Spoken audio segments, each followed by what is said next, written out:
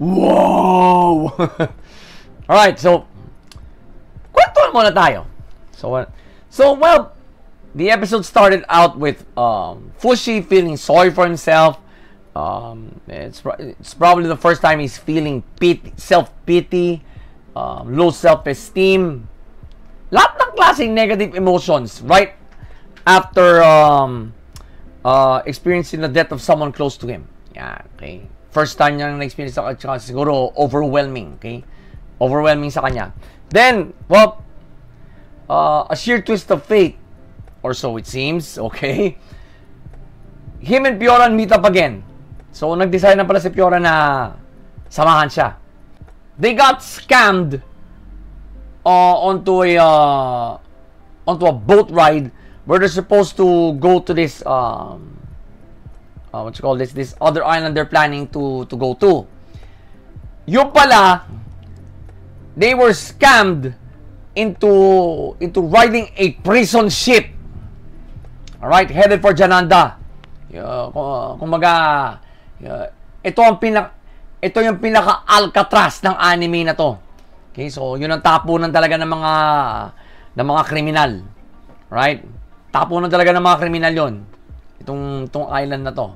So, they got scammed into a prison ship, and now Fushi doesn't know where Pioran is. Right? So, well, he was finding ways. Then he meets again the kid that scammed them into this problem. At saka yung barkada niya. Right? Final scene. Well, merong isa pang sinuggest ang batang ito kay Fushi na, well, another way to rescue Pioran. He should enter the arena. Believe it or not, may fighting arena siya. It almost looks like the Colosseum of Rome. Okay? So, kailangan pumasok siya sa parang fighting tournament na to. Right? So, yun ang suggestion ni I don't know. No. She hasn't said her name yet. Okay? Ito naging suggestion ng babaeng ito, ng batang babaeng ito kay Fushi. Now, we don't know kung tatanggapin ni Fushi ito or not. Okay? So, overall, it's a really good episode. Okay? After taking a week off because of a recap episode, okay? Kaya wala tayong ni-review last week regarding To Your Eternity kasi it was a recap episode. So, we're not going to waste our time watching. We're not going to waste our time even watching it.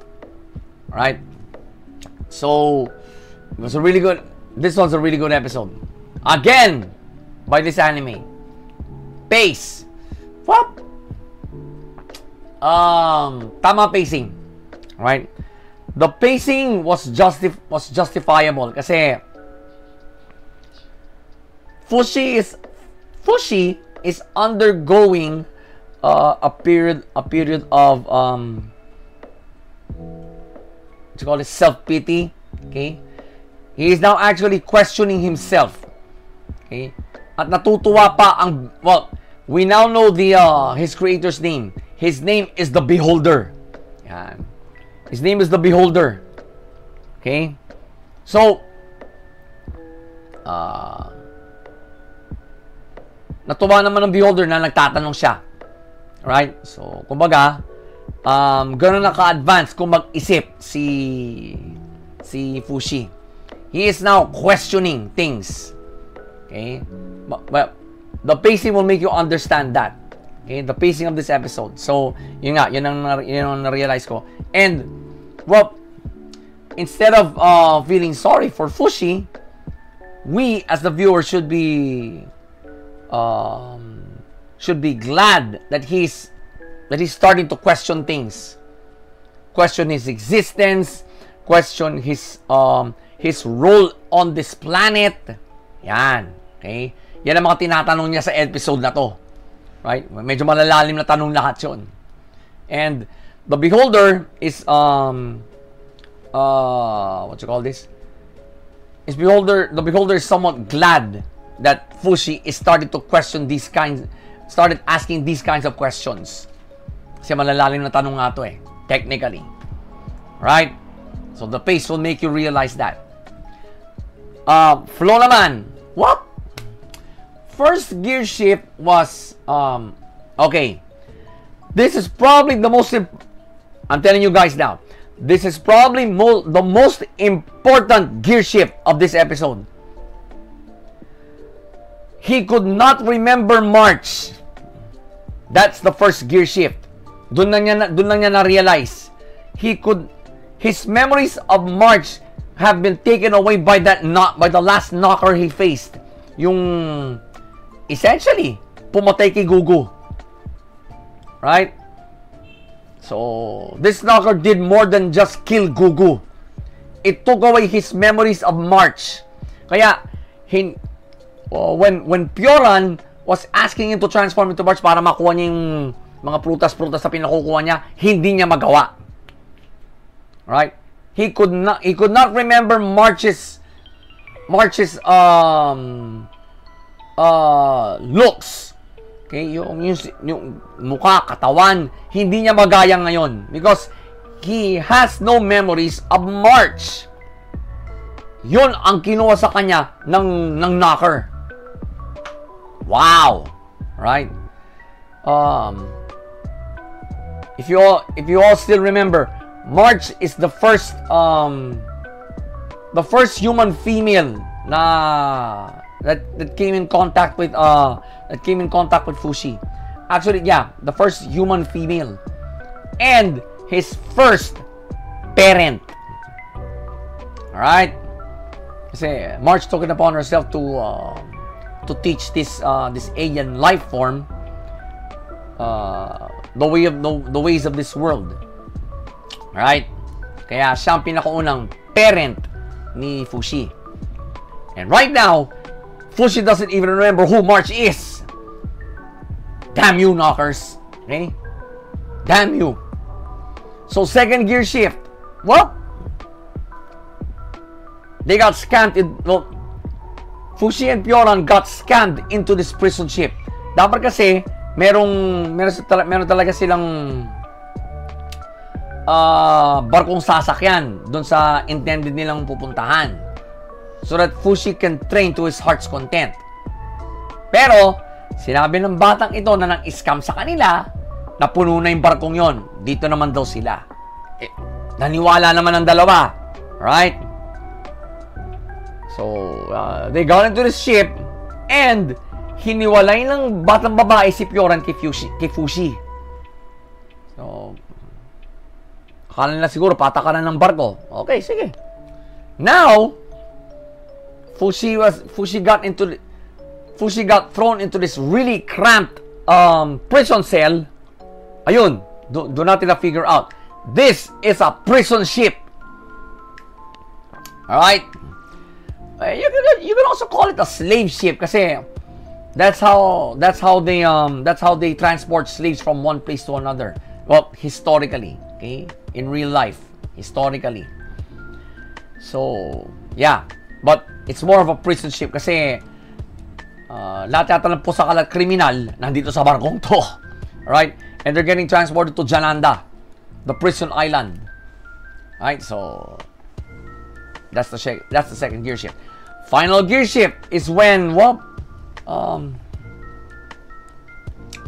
Fushi tried to scale up the wall and rescue Pioran, but he fails. So, ang taas ng binagsak niya. So, deads. Normally, kung tao yun, deads. Normally, kung tao yun, patay na yun. Okay? That's a long drop. Nakita siya ng batang babae tsaka ng kanyang barkada na nagre-revive. You forget, guys. Fushi is immortal. Alright? Being an alien life form, yeah. That goes. This gear shift will actually show you how OP Fushi is. Right? How kung gaano ka-untapped ang OP potential ni Fushi. Sabihin mo, mahulog ka ba naman ng ganong kataas? Right? That's a really long drop. If you were a normal human, you'd be dead. But this is Fushi. So all he did was regenerate all the injuries in his body and he's good to go. At yun ang nakita ng lupon ng mga batang ito. So, well, his secret is now out in this place. Alright? So, bakit ko tinawag na gear shift yon? Kasi, these are potential allies. He needs to rescue Pioran. Right? Who is somewhere on this island. Now, sinabi nga ng batang babae that the easy way to make your wish come true is to join this fighting tournament. She led Fushi to the entrance of that arena.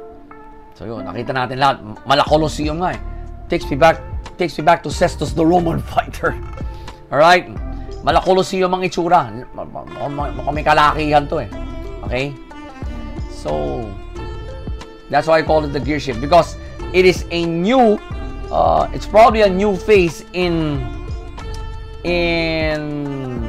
Fushi's journey to becoming a real human, right? But for us anime fans, we call this one a mini arc, okay? We call this one a mini arc. Kasi panibagong adventure na naman si ang main pro tag eh. Now, these three gear shifts that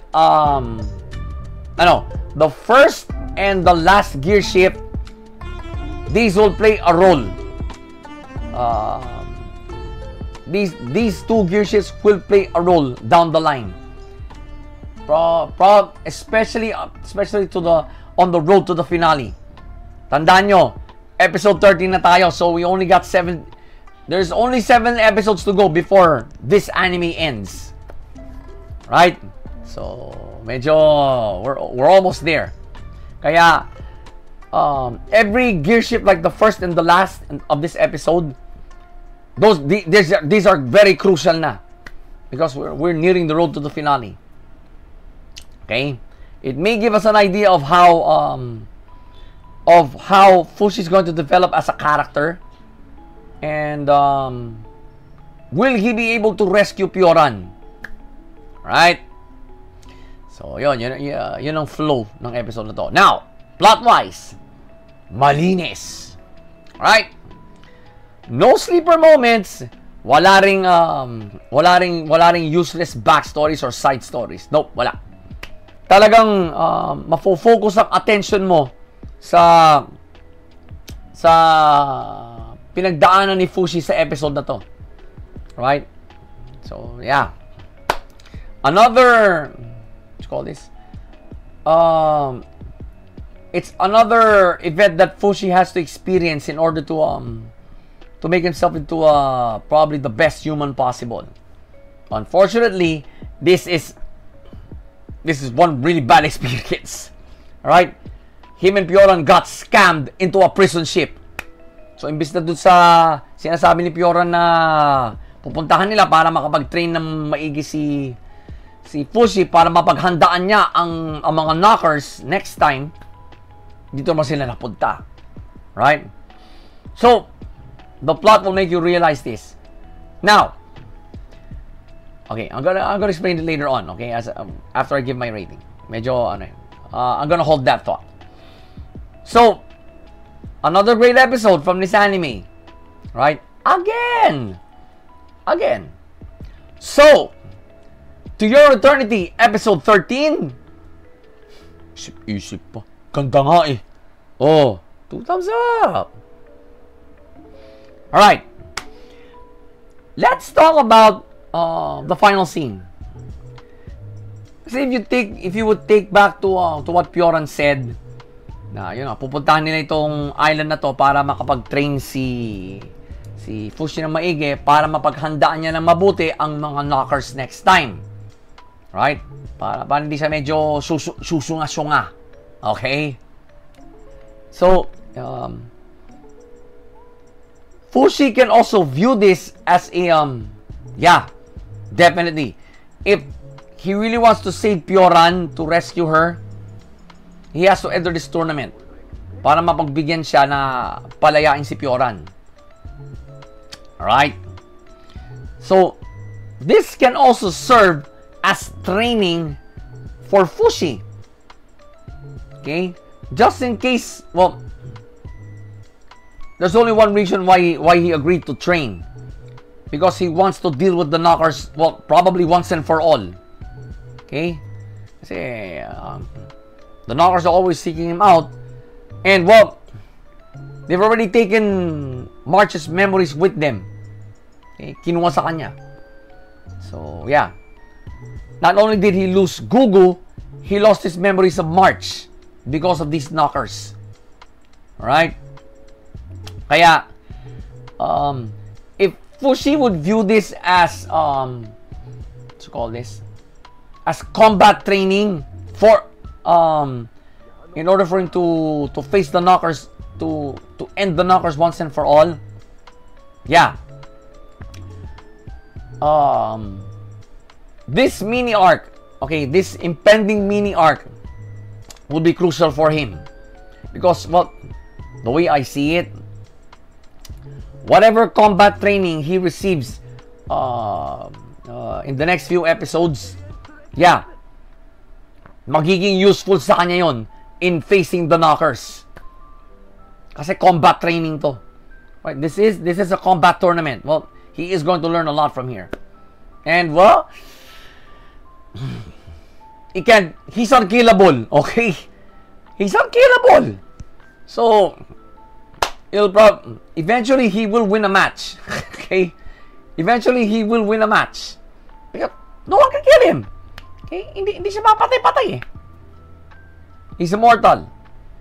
Okay? So, if Fushi views this as combat training, itong mga upcoming episodes na to, in that combat tournament, yeah, he will become stronger, both physically and emotionally. Alright? So, for me, well, this is a very crucial episode. So again, To Your Eternity, episode 13.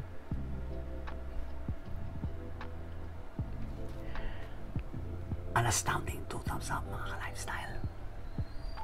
So, well, next episode has been teasered. Eto na. Isinabak na pala siya. But, what happened in his first match? Well, I don't trust the teaser. Okay? So, gagawin lang natin, wait for next week and watch that episode in full para ma-deep dive natin na maigi. So, in the meantime, mga ka-lifestyle, enjoy the other reviews in this digest.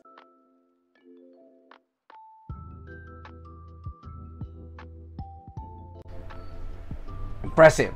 Okay? I'll tell you why. What?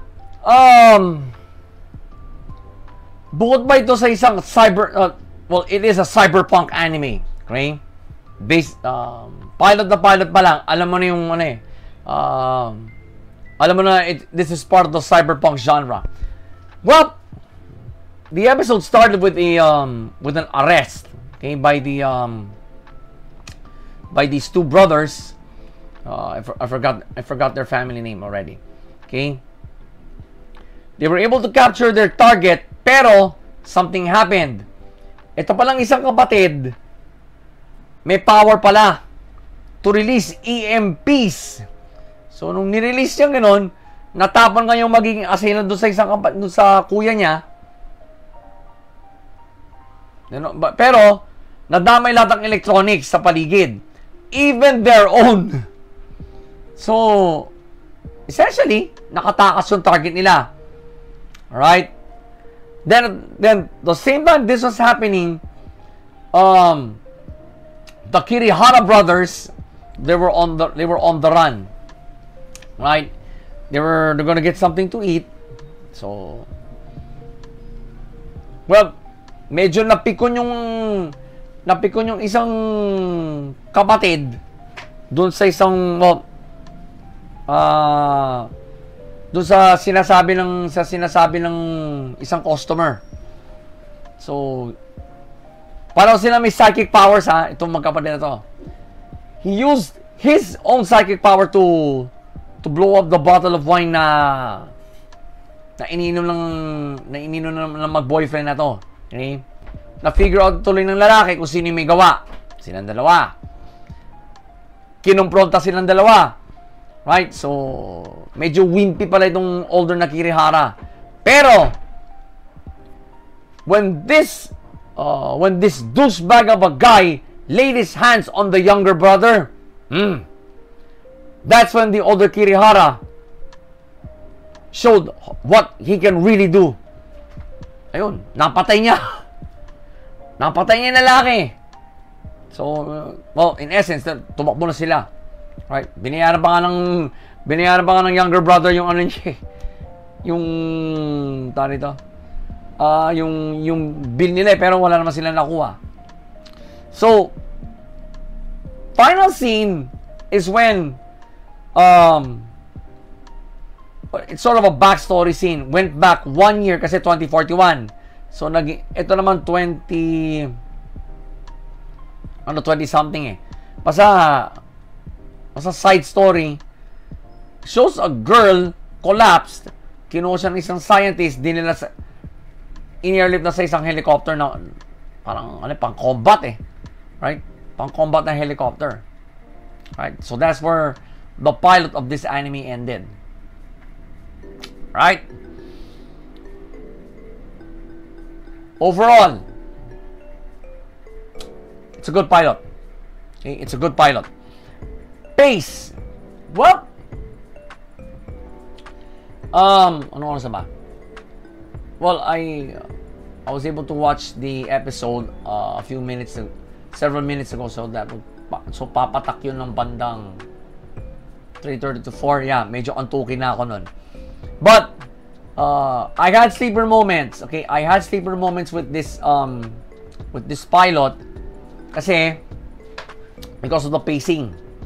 Right? It was probably too slow for a pilot. Right? Too slow for a pilot. What? Oh, nandun na nga ako na you have to present two sides of this anime storyline. Right? And well, in case you don't know, mga ka-lifestyle, Nighthead is an anime franchise. Kasi may nauna pang original series to. Nighthead Genesis. So 2041 is the reboot. Now, I'm not exactly familiar with the with this franchise kasi ngayon ko na narinig ito when I saw the synopsis of the reboot. Doon ko nalaman na reboot pala to. Alright? So, I don't know, pero medyo nabagalan ako eh. And to think this is a cyberpunk anime. Alright? This is a cyberpunk anime. If you're familiar with the cyberpunk genre, lahat ng pilots ng mga cyberpunk animes over the years, medyo may kabilisan. Alright? Well, medyo may kabilisan yung pacing. Most recent example is X-Arm. Alright? That's a cyberpunk anime. And of course, Cowboy Bebop. Alright? Maganda ang pacing ng mga yan, ng mga pilots nila. Now, I found it unusually slow, the pacing of this episode. Pero, it wasn't enough to make me to make my mind go somewhere else. Alright? Hindi naman ganun kalala ang pacing nito. It still kept it to the story. Still kept it to the story of the pilot. Okay, so unusually slow ang pacing ng pilot na to. So, yun lang masasabi ko. Okay? So, flow naman. Well, the first gear shift is when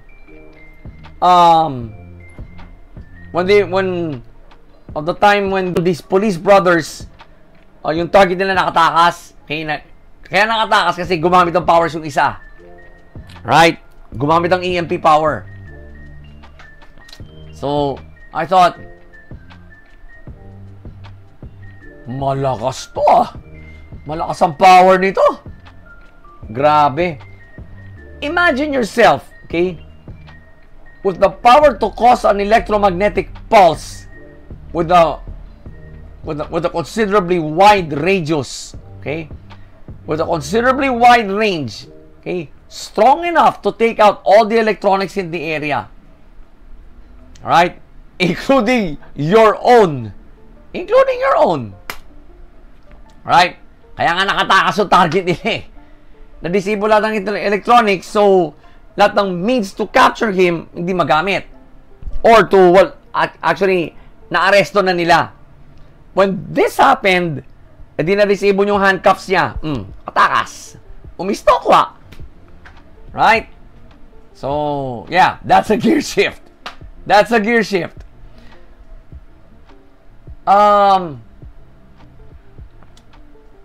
The final gear shift, okay, I actually only saw two, right? The final gear shift came when the older Kirihara, he went ballistic on this guy, using his powers, using his own psychic powers. He kills him. Ganun lang. Excuse me.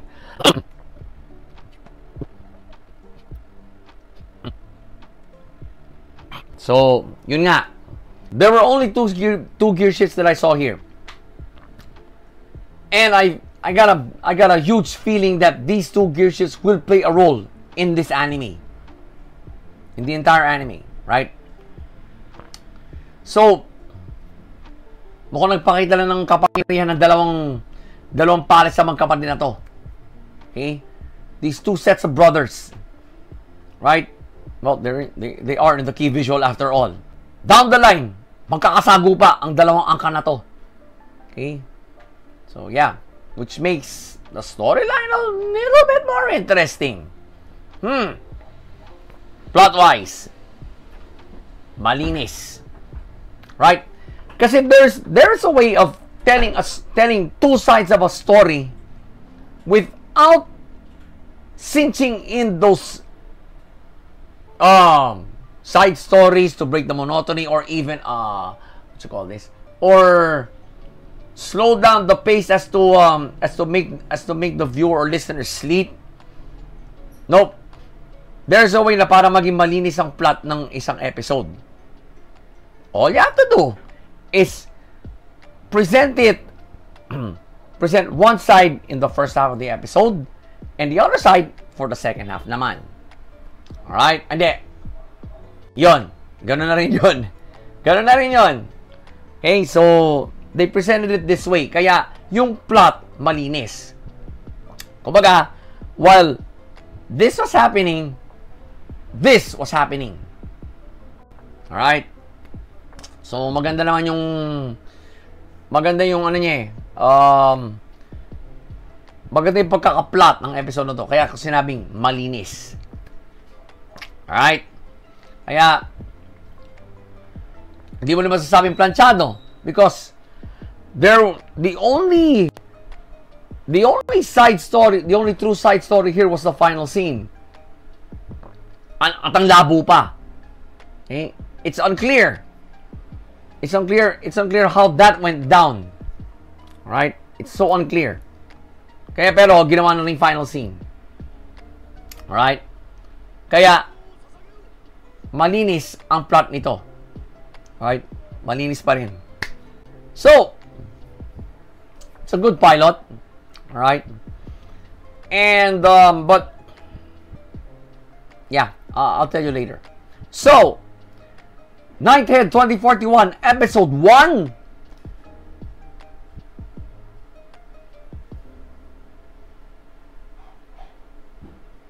Yeah, we can. 2 thumbs up. Right? 2 thumbs up. Bakit? Well, I cannot erase the fact that the way these two sets of brothers showed their powers, nope, you can't deny that. It was slam bang. Right? Proof na talagang down the line, magkakasagupa talaga ang dalawang angka na to. Because, well, I think that's how the story will go. Right? These policeman brothers will go after the Kirihara brothers. Right? And of course, the Kiriharas will do everything they can to stay free. Right? Kasi they are living in a world where powers like these are considered taboo. Religion is considered taboo. Right? You can actually get arrested for believing in God in this anime. All right? So talagang masasabi mong cyberpunk anime ito. It has all the elements. A dystopic society, right? In real life, it's a dystopic society. The technology is outrageous, right? Although medyo nandun na tayo sa level na yon, okay? Current human technology. And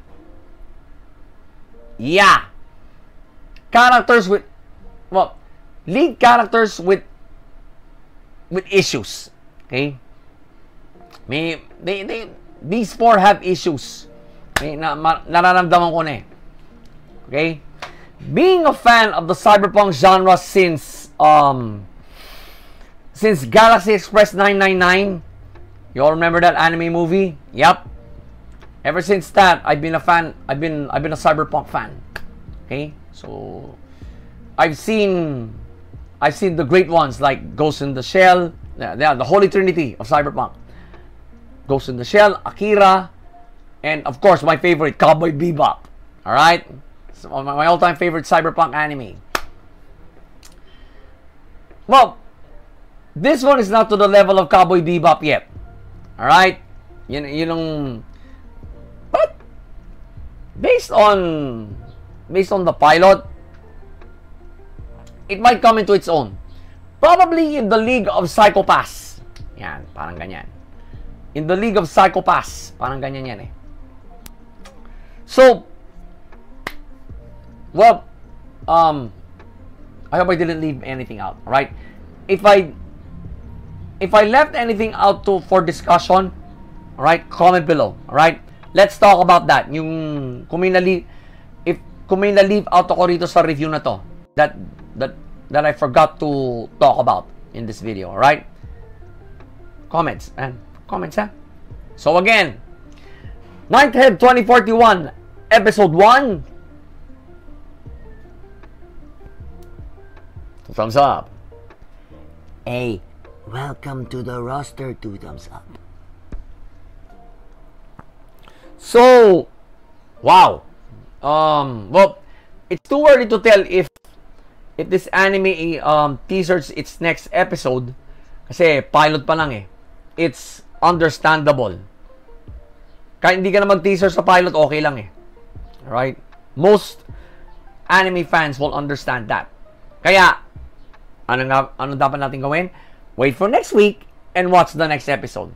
So, maybe that episode will clear things up regarding the impending feud between these two sets of brothers. Alright? So, until then, mga ka-lifestyle, enjoy the other reviews. Alright?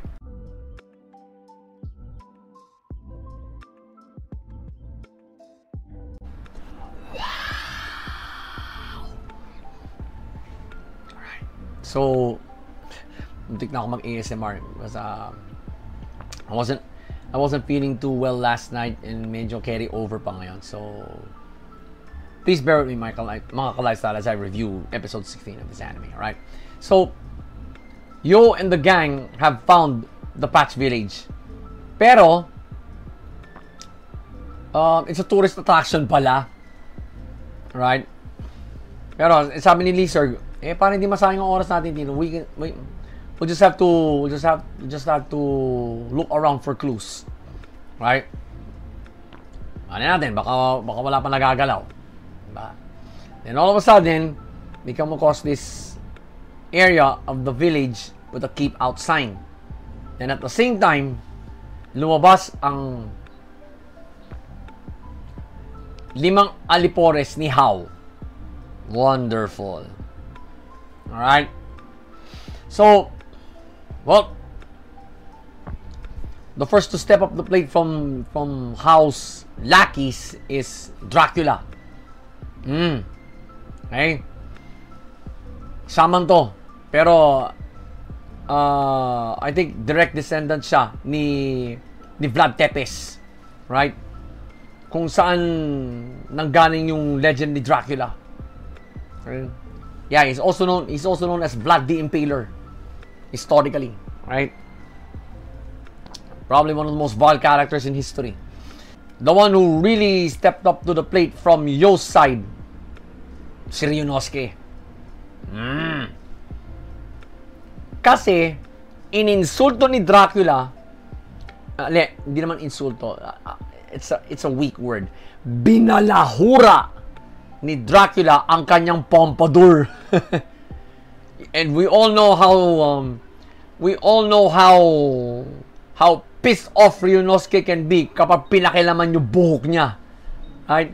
Kumaga, ang mentality niya ganito eh. Guluhin mo lang ang buhay ko, wag lang buhok ko.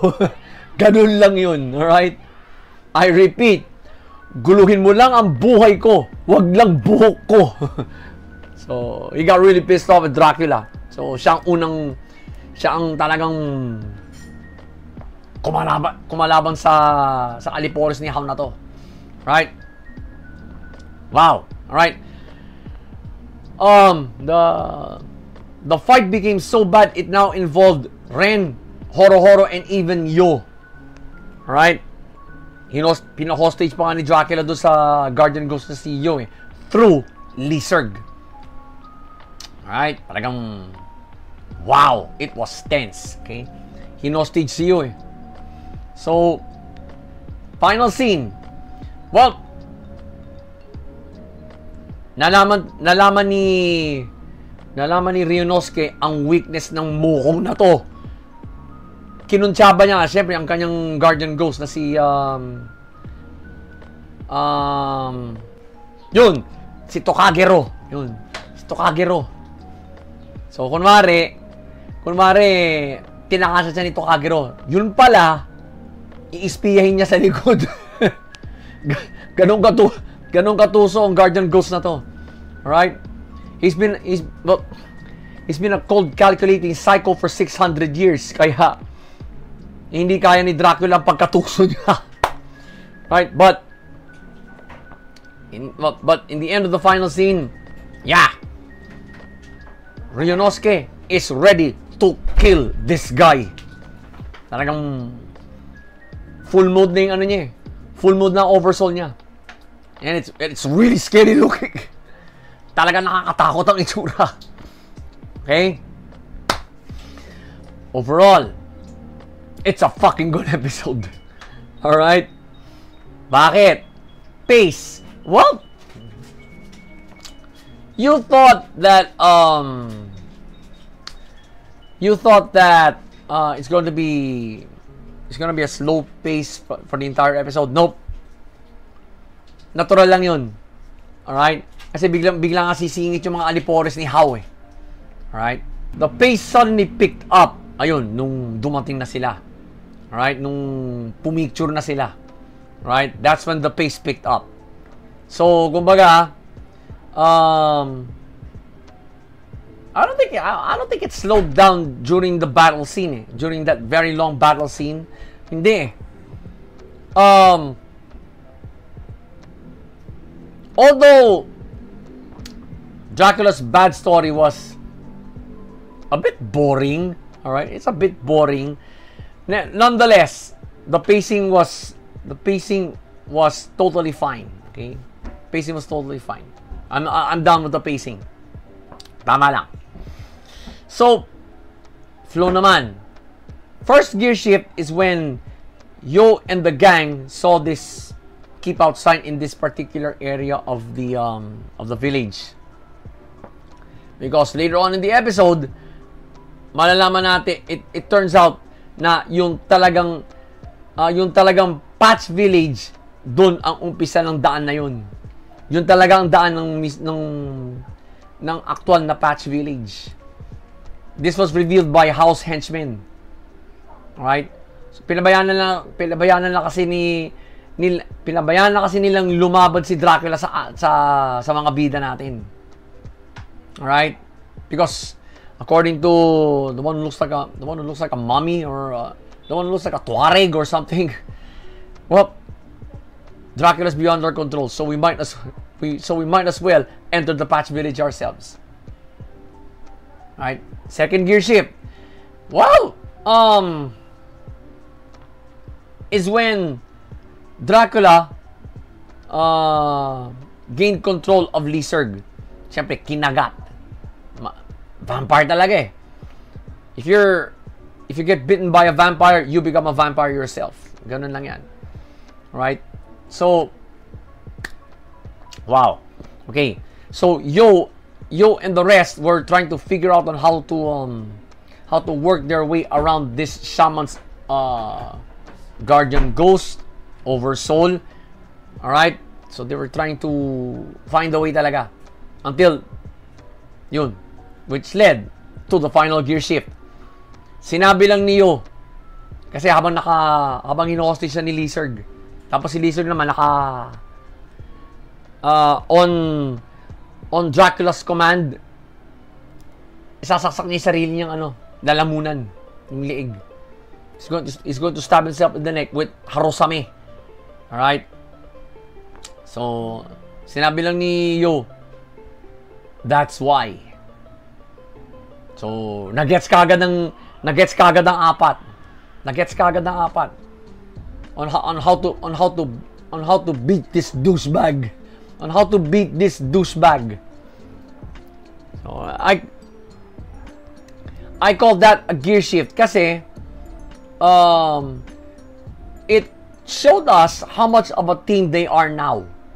Lalo na nung bumalik si Horo sa kanila. Right? He's more mature now, so yeah, he's a team player now. Pero nandun pa rin yung usual na awayan ni Ren. Alright? Nandun yung usual na bangayan nila ni Ren. So yeah, that's the comic relief there. Okay, that's the main comic relief. So these three gear shifts, okay, especially the first and the last will play a role in future episodes. Kasi nandun na sila sa entrance patungong tunay na Patch Village. The tourist attraction one, it's obvious, front lang yun. It's just a front. Right? So yeah, the first and final gear shifts of this episode will play a role in the next few or several ones. Right? Plot wise, well, malinis. Alright? Despite the long, boring backstory of Dracula, right? You can, it's negligible. It's so boring, it's negligible. Alright? So, pwede ko na sabihin na malinis ang plot. Okay? Yeah? Who wants to hear your fucking backstory, Dracula?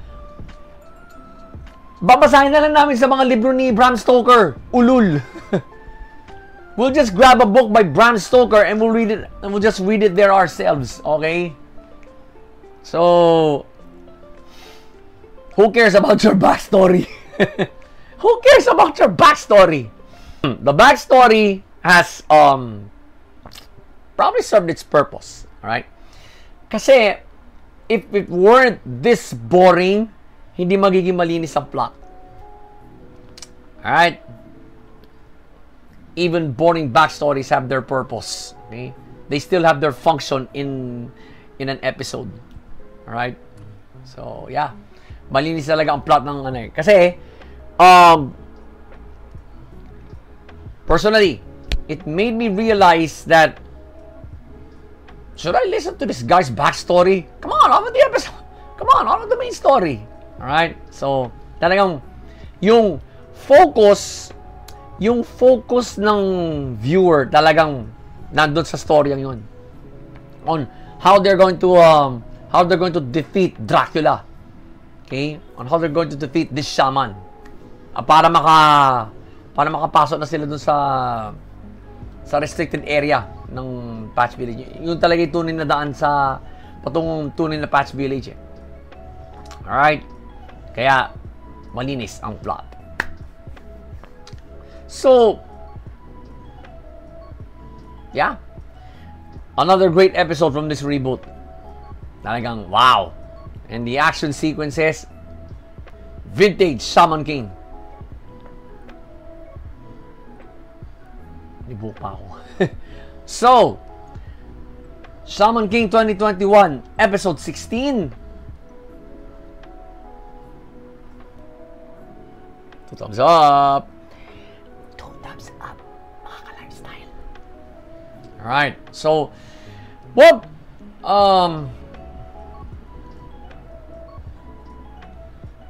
Another thing this episode showed me is that yung teamwork na na-develop na sa mga barkada ni Yo, right? Lalong-lalo na nung bumalik si Horo-Horo, right? So talagang kumbaga figuratively nakakaamuyan na ang mga to. Especially they now know especially on how Yo thinks. Alright? Kaya sinabi lang ni Yo, that's why. Gets na nila. They now know how to work their way around this hostage situation and on how to take out this shaman.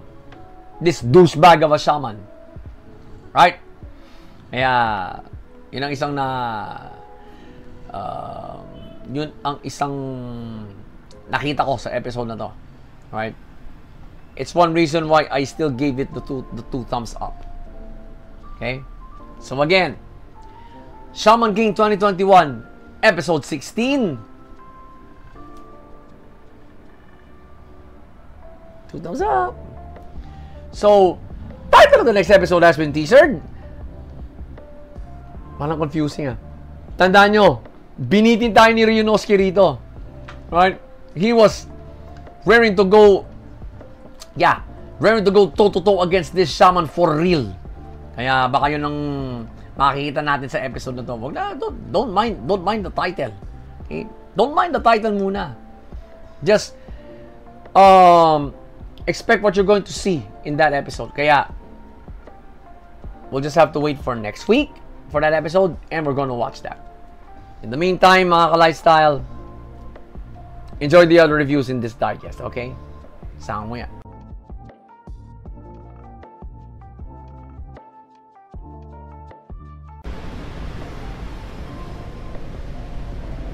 Yeah. So, here's how it went, right? Di ba nung finale, yung final scene ng episode 2 yung kingdom na pinagsisilbihan ni Hawthorne just got erased off the map. Now we know who did it. Okay? It was one of it was one of Jocelino's henchmen, si Blue. Yung medyo may katangkarang ogre. Right? So, eventually, Mikoto got to him. He was killed. Alright? So, lalaman na natin ito midway through the episode. Through a backstory. Now, this guy named Sumeragi, alright, gathered, convened the 100 Ogre meeting. Okay? And sinabi niya ang pake ng meeting na to. how to eliminate Mikoto, okay, whom they call the Peach Boy. Okay?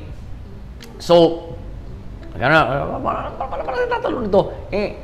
Talagang, over the years, talagang nilagas ni Mikoto ang mga rank, ang mga ogre. Right? In a land that they once dominated in terms of territory, in terms of territorial rights, kalahati na lang yun na natitira sa kanila. So, and it's all because of Mikoto. Right? Talagang he swore vengeance towards all ogres. Okay? He declared war over them. Okay? So, and this was the result. So, sabi nga ng iba, para natin tatalunin to. One of the ogres even suggested to all the 100 ogres there to band together to hunt him down. Pero ang naging proof ni Sumeragi na that won't be possible is Blue's head na dala-dala pa niya sa meeting. Alright. So, the 100 ogre meeting went for naught. You know, so, nasayang. This, I guess Mikoto is that invincible. Alright? To render a 100 ogre meeting useless. They just couldn't find a way to kill him. Because he was always 10 steps ahead of every ogre out there. Alright? Nakita rin dito that Sumeragi also has other interests. Alright? Final scene. Nagkita ang, of course, si Mikoto, then Sally, and of course, ang lumalabas ngayon ng main villain, si Sumeragi. Sumeragi and Mikoto, they were actually both were telling Sally to join them. Right? Magkaibang side to. Right?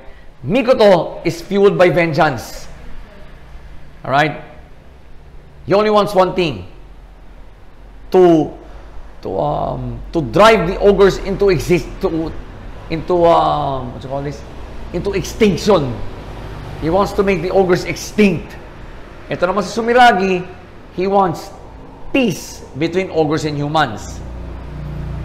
Pareho daw sila ng objective ni Sally.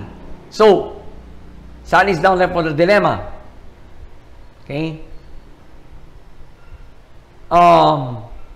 Who's she going to choose? Okay? Which side will she be on? Sa side ni Sumeragi or that has vested interests, or si Mikoto with he has no interest but to destroy all ogres. Yan. Diyan nagtapos ang episode. Right? Overall,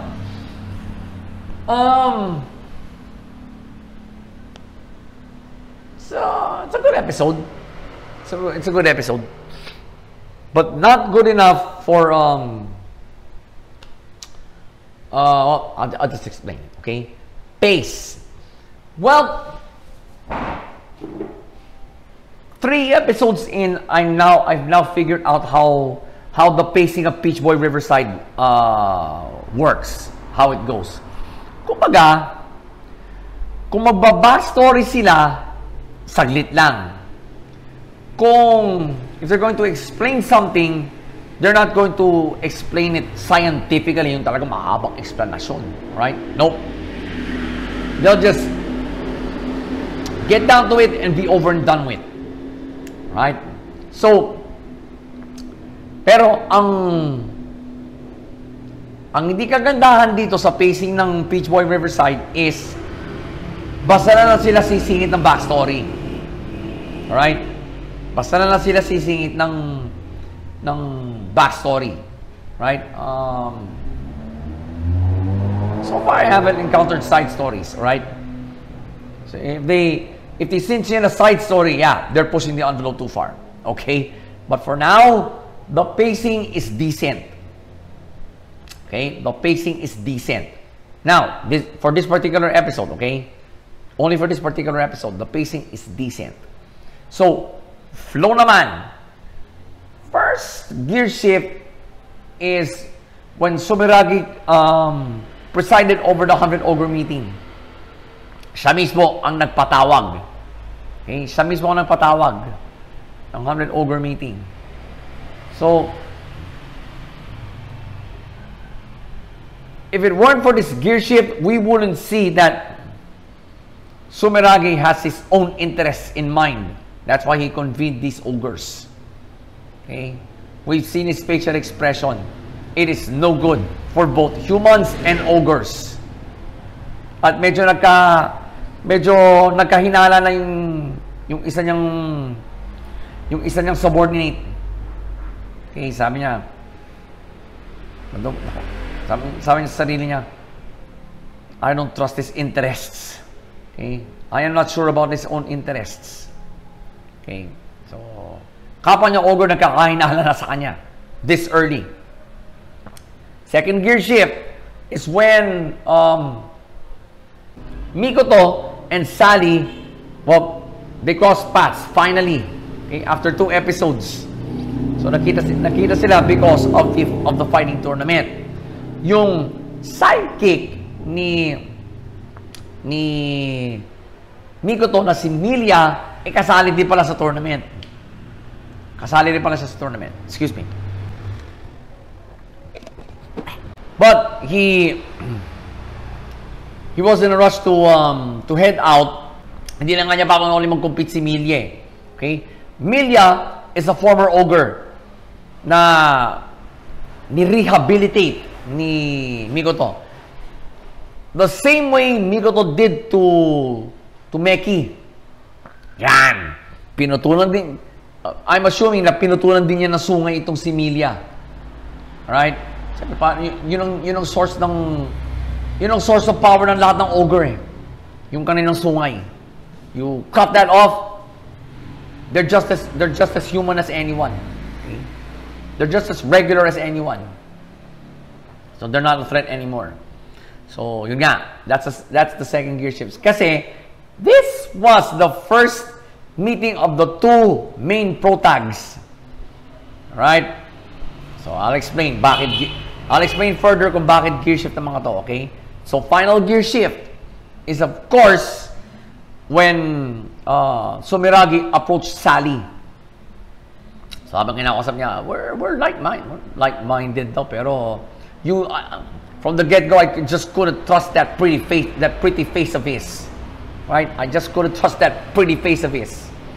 Then Mikoto comes along. Kilala niya si Sumeragi. He told Sally that this is a high ogre. Okay? And he should be dead right now, in essence. Alright? Talagang fighting stance na si Mikoto. He was ready to okay, to deliver the killing blow right there. Obviously he's done that before. Talagang he's a serial killer he's an ogre serial killer eh. So talagang wow, right? He was scary in this gear shift. Talagang pinakita niya yung ruthlessness, yung hatred niya against ogres. Right? So these 3 gear shifts that I saw, especially the first and the third, yan, they will play a role in this anime in future episodes, right? If not the next episode, yeah, in future ones. You guys can now go back to this episode to see how it all played out, how it all first played out. Right? Plot naman.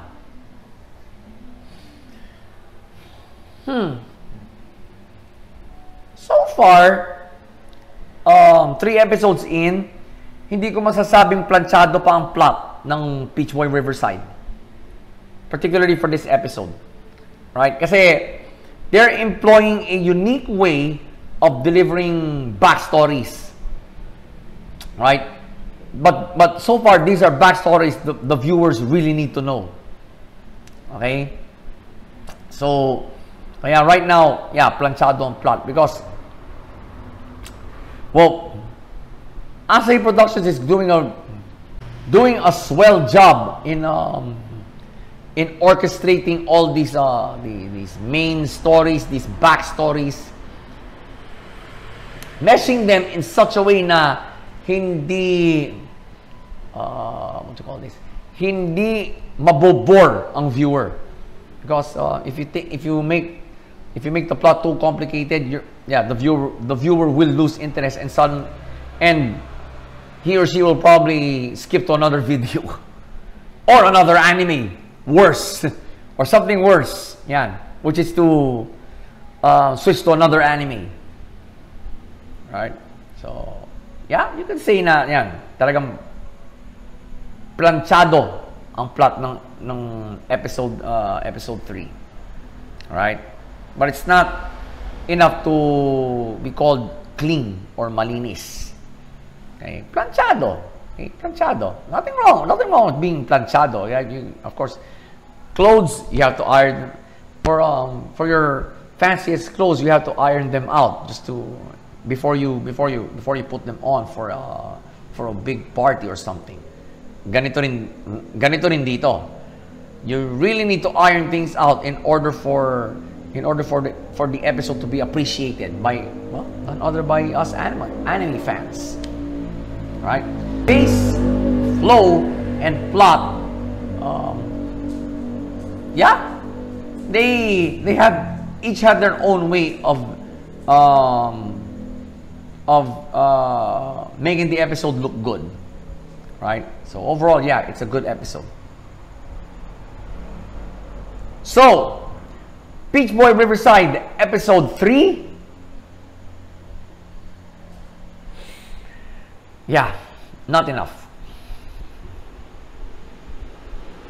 Ang tamap lang. Bakit? Because, I think I could cite one of the gear shifts, particularly the second one, right? It was a week precedent to the final scene. Right? It was a week precedent. Kasi,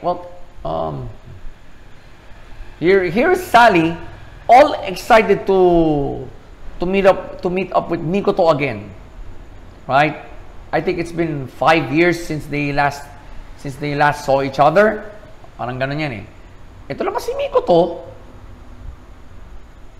Masyadong focus sa kanyang mission of vengeance eh. Right? This was someone whom he saved is actually showing gratitude to actually throwing back the gratitude. But yeah, sabi niya, uy, kumusta na? He's already considering him as a friend. Right? Ito naman si Mikoto. Ewan ko ba? Uy, ganun lang. Parang palang walang kayo mong emosyon eh. When it comes to friends. Right? This is probably the reason why he only has a dog for a traveling companion. Right? Oh, there's nothing wrong with the dog. I got my dog here. Okay? I got my dog here. And he's accompanying me through these recordings right now. Right? But I found it a week precedent to the final scene. All right? And I don't know why Mikoto suddenly offered allegiance.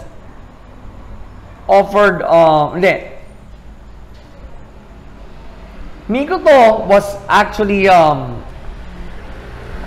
actually wants Sally to be his ally. Right? I don't know what his deal is because He's been a lone wolf ever since he started this whole vengeance thing. Why only now?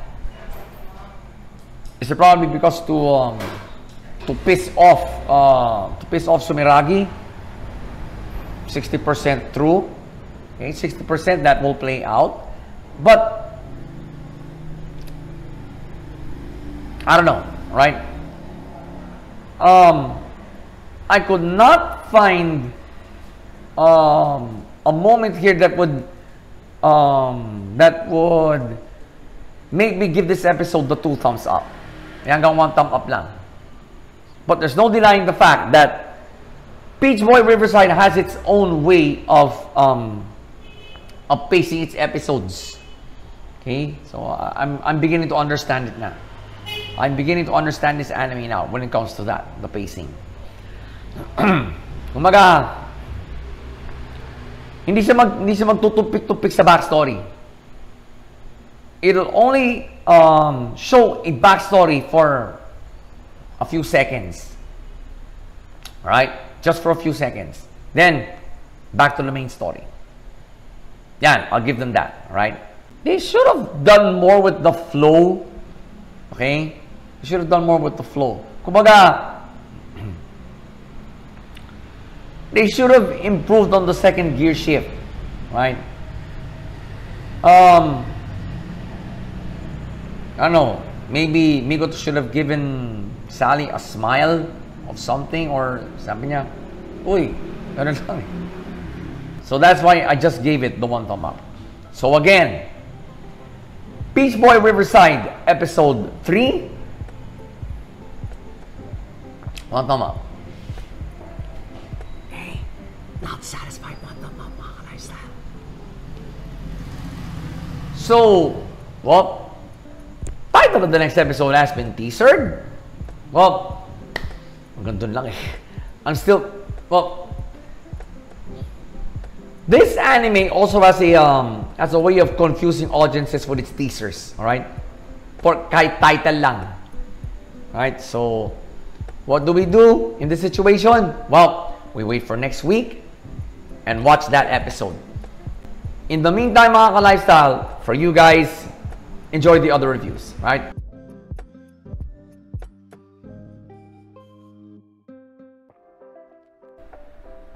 Wow, right? Just goes to show you how evil Satoko has become, right? And probably we're going to see that same evil all throughout season 2. Okay? Confirmed na. So ganito 'yon. She was what's it called this? Well, basically, she's being fueled by curiosity right now. She wanted to learn how to use a gun. Nagpaturo siya kay Myon. Then in one Sunday, well, it was a game day for their club. All right, everyone was winning, and of course Keiichi is lagging behind, right? So, final scene. Remember that scene from episode 4 and episode 5 nang binigyan ni Keiichi ng old school na manika si Myon. Yup. That was the final scene. But the camera veered to the vending machine with a drop used syringe in front of it. That means only one thing. Ginamit na ni Satoko ang Hinamizawa syndrome virus kay Myon. Alright? Okay, Alex, we're going to deep dive into that by breaking it down ARD style, alright? Pace. Well, kung hindi ka sanay sa story ng Higurashi, sigurado aantukin ka sa episode na to. Right? Ako, well, medyo sanay na ako because we've already reviewed season 1 of the reboot.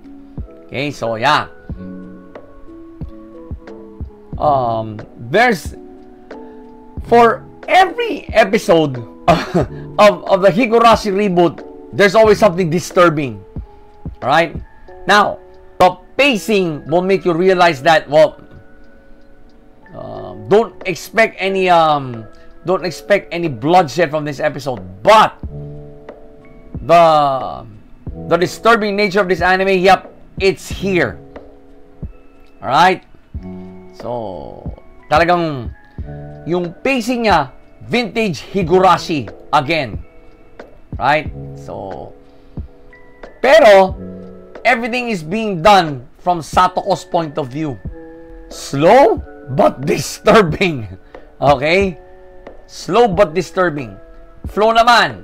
Well, the first gear shift I saw here was when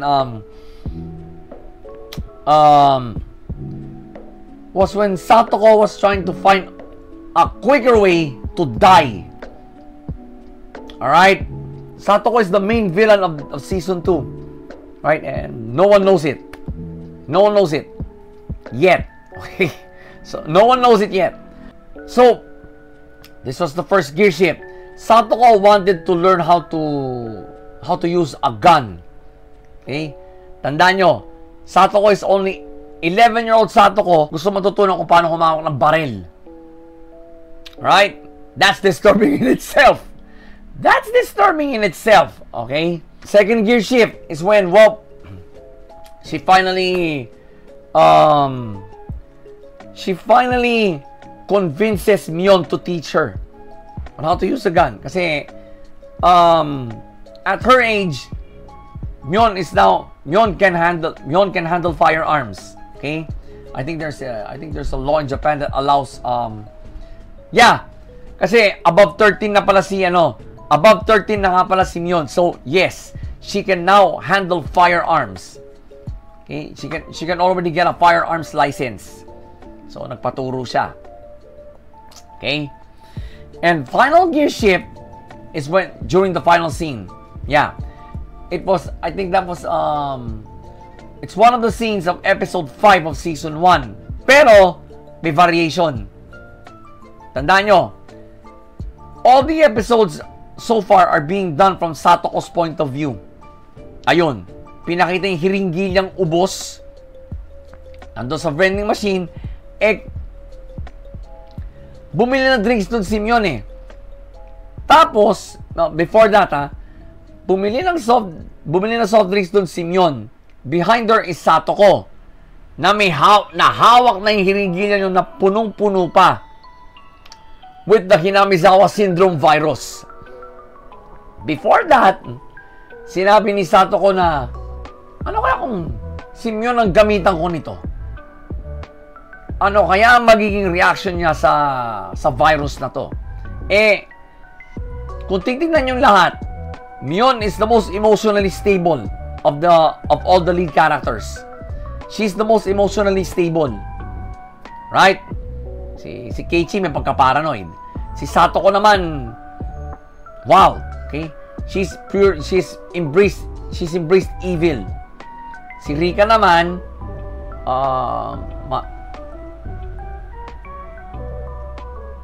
medyo what you call this?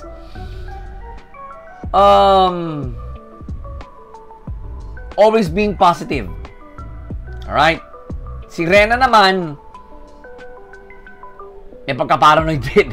Alright? So, Mion, that leaves Mion as the most emotionally stable of the five lead characters. Alright? At gagamitan niya, at ineksperimentohan na siya ni Satoko. Alright? So, expect more disturbing things in the next few episodes because it is now Mion's turn. Yung mini arc niya sa season 1, medyo hindi pa ako convinced eh. Okay? But I'm hoping that her arc here in season 2 will be much more disturbing than that because ayun na. the third gear shift happened. Sinaksakan na siya ng Hinamizawa syndrome ni Satoko nang hindi niya alam. Wow. So, definitely, the 3 gear shifts I saw here will play a role in future episodes. Okay? Ganyan naman talaga ang Higurashi eh. Ganyan naman talaga Higurashi eh. Diba? Plot-wise, planchado. Right? And I am telling you mga ka-lifestyle, if you did not see Season 1 of the reboot, do not watch this. Right? Either antokin kayo, or you'll be bored as hell watching it. Right? The plot will make you realize that. Okay? Yeah. It will make you realize that if you haven't seen Season 1, watch this episode or watch Season 2 at your own risk. Right? Kasi talagang hindi mo maintindihan ng episode na to. Right? Because it is that organized. Okay? It's that organized. Kaya pero planchado ang episode na to. Right? Swak ang plot. Right? So, well, another great episode from this anime. Right? I'm telling you, the Higurashi reboot is more disturbing than the original. And I've seen only a few episodes of the original. So, Higurashi SOTSU episode 4. Isa pa. 2 thumbs up. Alright?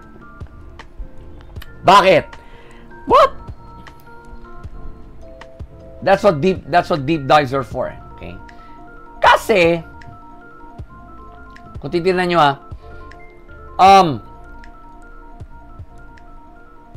Rika did nothing more in Season 1 than to fix whatever Oyashiro's curse laid, what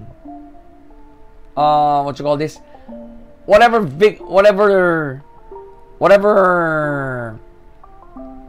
people Oyashiro's curse has been victimizing. Okay? Kumbaga inaayos niya. Dito si Satoko, she's making things worse. Right? And she has the ultimate weapon. The Hinamizawa syndrome virus na ninako niya during the finale of Season 1. Now, well, we all know why. Because she wants to keep Rika in Hinamizawa. Right? And now, she wants to experiment on Myon as to how Myon will respond to this disease. Okay? So, that's why I gave it the 2 thumbs up. Because, wow. Right? I'm telling you guys, if you did not see Season 1 of the reboot, hindi nyo maiintindihan ang episode na to.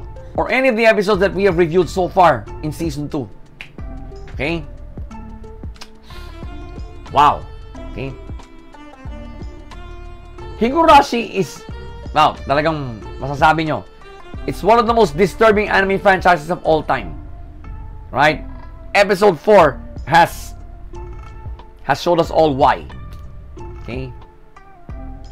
So again, Higurashi SOTSU episode 4. 2 thumbs up. Hey, twist to the story, 2 thumbs up, mga lifestyle. In typical Higurashi fashion, title of the next episode has been teasered. It's more confusing than ever. Right? So don't trust any teasers, right? Kahit title only lang yan. What we have to do now is to wait for next week and watch that episode. So, for you mga ka-lifestyle, until that time comes, enjoy the other reviews, right?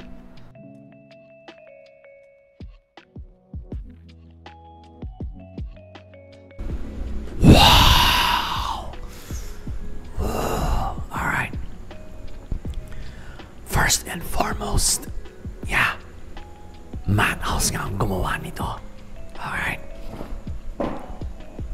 We find several high school kids trapped in this school in the middle of darkness. Yeah, literal darkness. Alright. And some of them, well, the elitists of this batch try to enforce their own rules. Okay, yeah, I'm feeling it gave me the, well, I'll explain later. All right, so they try to enforce their own rules, and basically, well, one of them went too far. He hits one student in the head with a baseball bat. All right. And in this world, most of them have superpowers. Wow. Imagine several delinquent kids having superpowers, but they're in an environment they are totally unfamiliar of. Yeah. That's probably the theme of this anime. Final scene, well, the two main protags, si Nozomi at saka si I forgot the guy's name, right? Nozomi took a leap of faith because she truly believed that she's found a way to get, for all of them to get out of that darkness. And well, she literally took that leap of faith, but the guy stopped her fall kasi mukhang mahulog na eh. But they eventually took the fall, both of them, and they suddenly landed in the ocean, and they suddenly see land. Wow. Right. The pilot, well, overall, right, it's a fucking good pilot. First and foremost, I found the pilot both disturbing and weird. Alright? There's a fine line between weird and disturbing, mind you guys. Pace, well, it felt both like a pilot and a finale.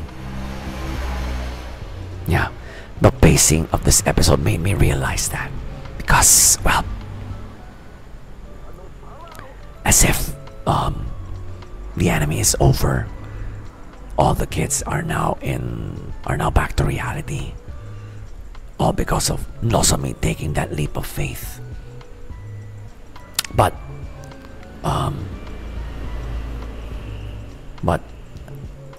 the way it started, yeah, it was really gloomy, and I think it, well, I guess the fast pace of this episode truly showed us all how bizarre and disturbing this anime would be.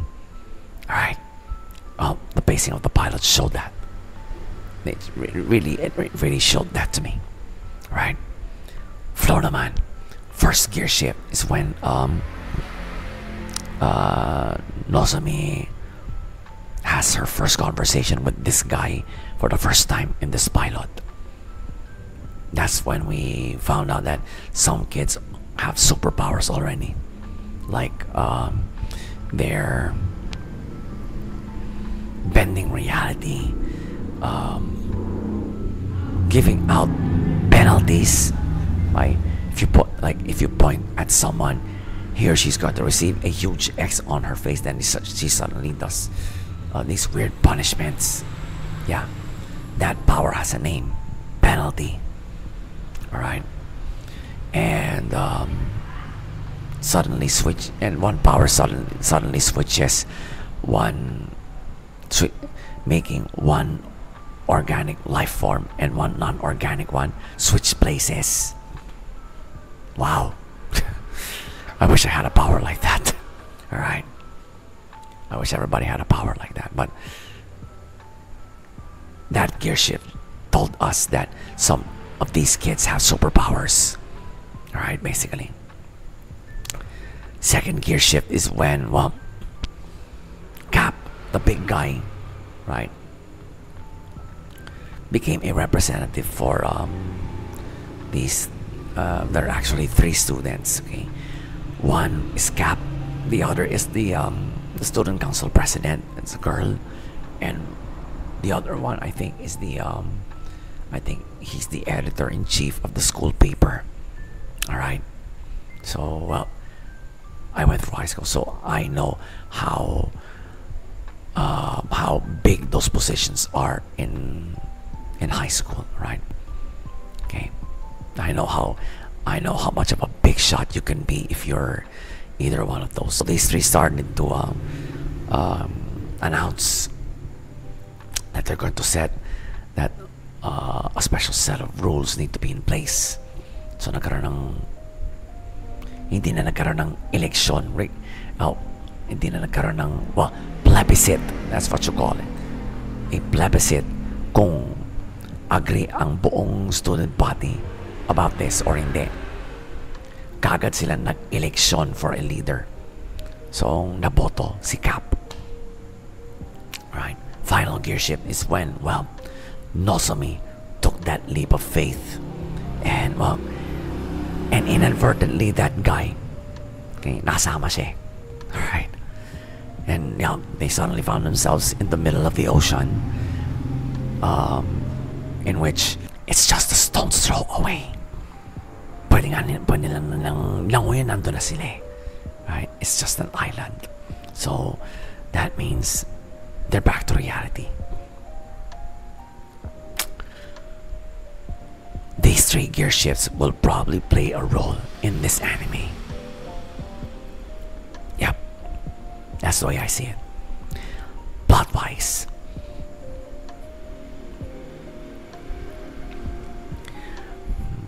if you don't want to think when you watch an anime, don't watch this anime. Alright, for me, I am so done with this. Right, animes that make people think. You know me very well, mga ka-lifestyle. I love these kinds of animes. So, but I could not say na malinis ang plot. Alright, it really felt like a pilot and a finale to me at the same time. Alright, this pilot has its special aura, okay, in which the plot, yeah, you can say that's halfway between clean and ironed out. Nasa gitna siya ng malinis at planchado. Okay, the clean part is there's one faction who really wants to control the student body. All right, and there's one faction who just wants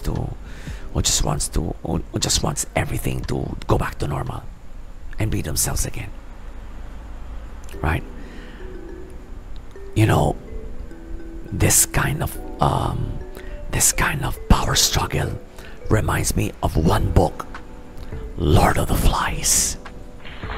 Yeah, it's a lot like this. Okay, it works a lot like Lord of the Flies. I actually got those Lord of the Flies feels while I was watching this pilot. So I thought, this anime's got something special here. Alright, this anime's got something special. And yeah, you can really say that the plot is halfway between malinis and planchado. Alright, so I'm warning you guys, if you're not into animes that make you think, do not watch this. Right, so wow, that was a most interesting pilot. It is both bizarre and disturbing. Alright, so yeah, right now I'm gonna tell you guys, I am looking forward to the next episode. So Sunny Boy Episode 1.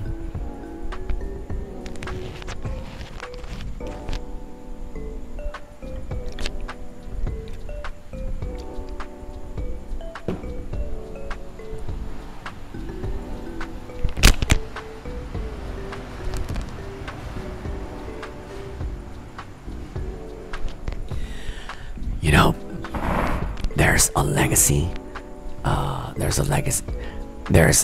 Well, Madhouse is actually leaving a legacy with this, with the more recent animes they have been putting out. But this one, yeah, you know, it's Madhouse is behind this. Bakit? Have you guys seen the movie Perfect Blue? Yeah, it's one of those three movies that I collectively call the unholy trinity of dementia. Perfect Blue is one of the most disturbing anime movies ever. Right? It's an illustration of how cruel the idol industry can be. It showed the dark side actually of the idol industry, and well, Madhouse became famous for Perfect Blue, and they're showing signs of the animation done in that movie here in Sunny Boy. Talagang nasabi ko, yup, Madhouse nga to, because it took me back to Perfect Blue. Alright. Wow. And to think that the pilot is this weird and disturbing. Oh yeah. Only Madhouse is capable of these kinds of animes. Right. Alam nyo, I don't know, pero medyo nawalan ako ng gana sa Madhouse when they took on One Punch Man. Kasi we all know One Punch Man was the most hyped anime of 2015, right? And well, season 1 is a classic. It's now in the history books as a classic, right? And Madhouse was behind that. Pero at the same time, parang I look back at it now, talaga mukhang nawalan ako ng gana sa Madhouse nun. Because I think they probably did that for the money. They probably did that to get themselves recognized by the mainstream. I even thought that Madhouse was nuts when they took on One Punch Man, but looks like they're going back to their roots now with this, right? And wow, consider me a fan of this animation studio again, right? Because Sunny Boy, at least the pilot of Sunny Boy perfectly reminded me of Perfect Blue.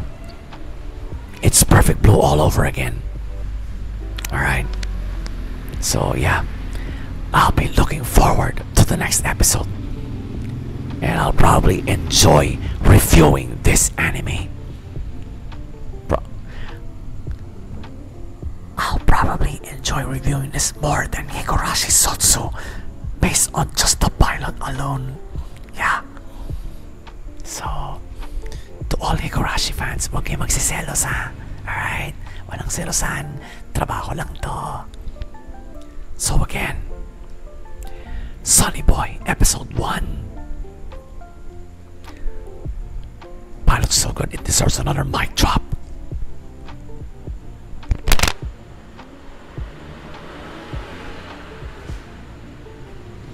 A 2 mic drop, 2 thumbs up, nakaka-lifestyle. But whoa, I think this is going to be the path Sunny Boy will take on when it comes to teasers. It's not gonna do any of them. Alright? So no teasers for the next episode, which makes which makes me more excited than ever. And wow, and simply looking forward to the next episode. So yun ang gagawin natin. Abangers for the next episode. Then when it airs, we are gonna watch it and deep dive into that one. Alright. So in the meantime, mga ka-lifestyle, enjoy the other reviews in this digest, alright?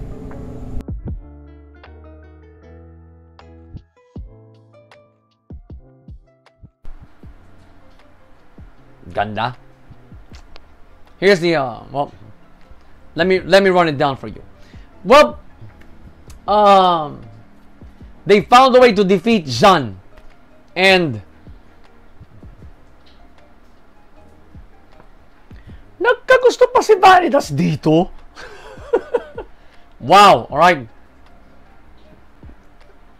Branding Vanitas as an anti-hero is an understatement.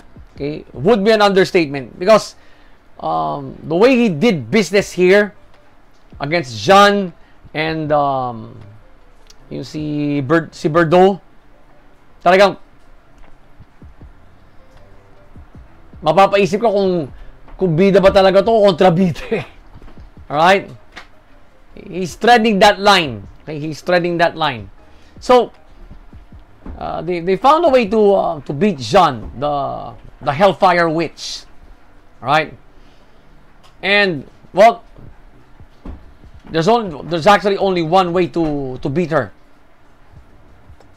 I-hostage ang kanyang batang amo, si Luca. Well, which Noy did exactly. Right? So, I don't know, then, well, ayaw na lumaban niya, ayaw nang lumaban ni Jean. Kasi, hostage yung amo niya. Right? Yeah. That will make you feel weak. Now, talagang, wow! Mukhang nabighani pa to si Vanitas kay Jean Hinalikad pa! Enjoy na enjoy! Alright? So, nakatakas yung mag-amo. Then, sinabi ni Jean, I will kill you. I will kill you both.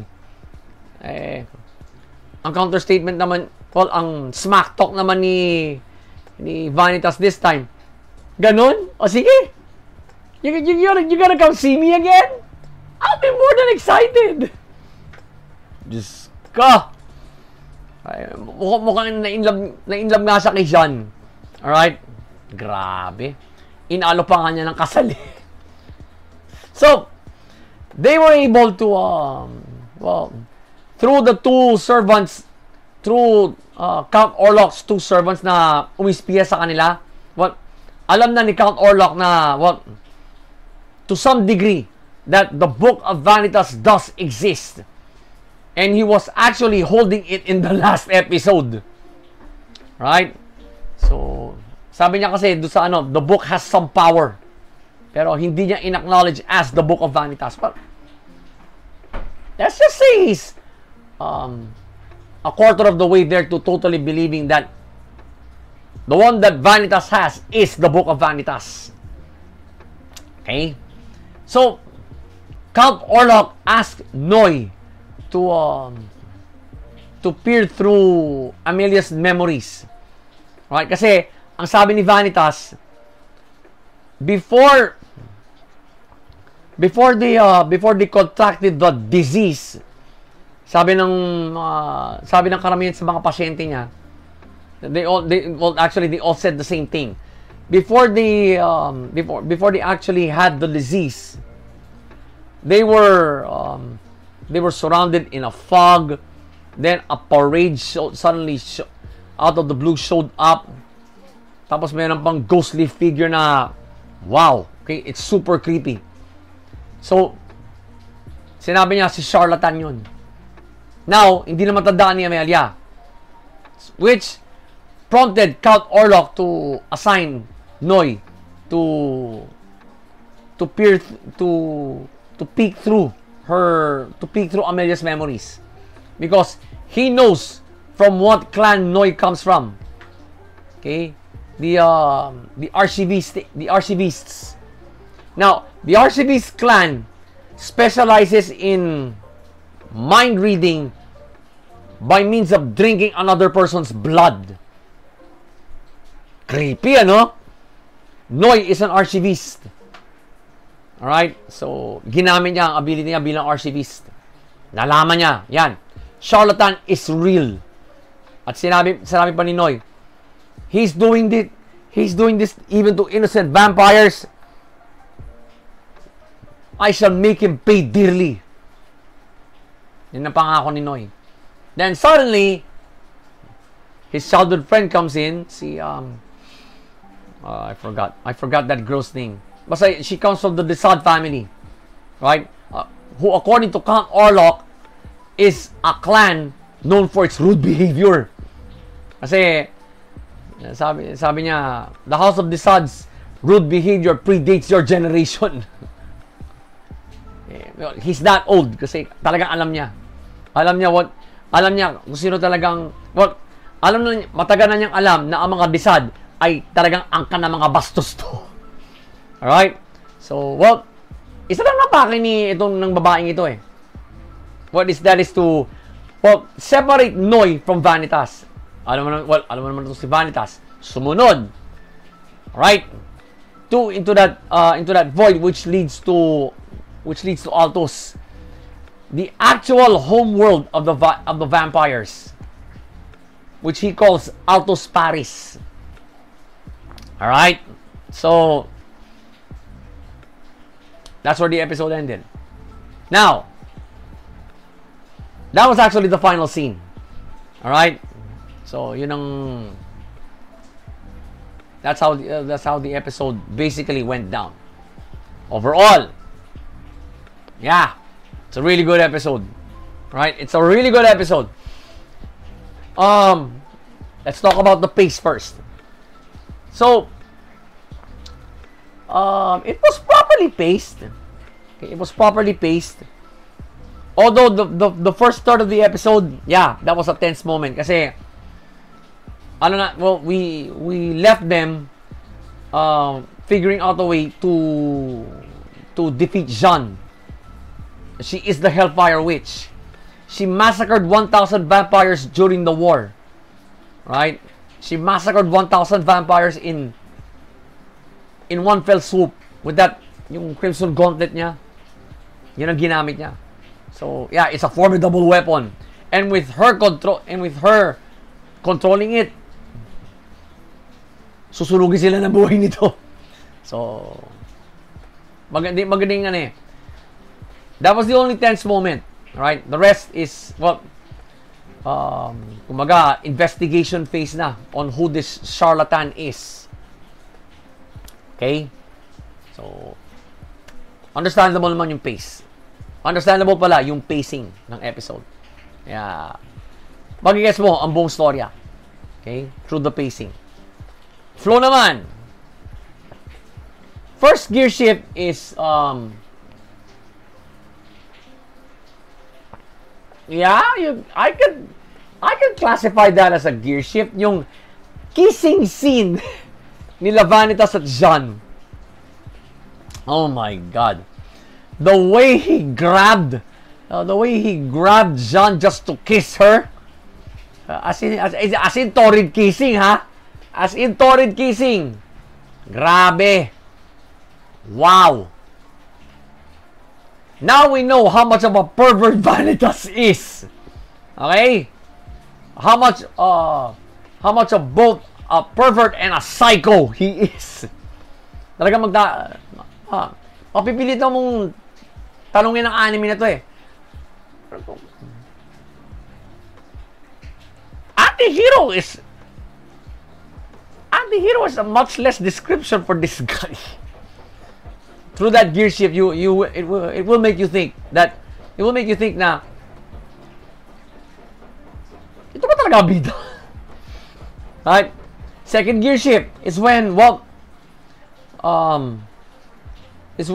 Noy started this investigation through Amelia.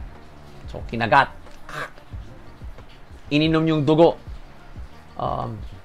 Nagsimula nga siya sa ano eh, sa first meeting nila ni Vanitas. Alright? Then, sabi niya, hindi to memory na gusto ko makita. Sige pa, inom. He kept on drinking Amelia's blood right there. Para lang ma-deep dive niya ang utak nito. And he did.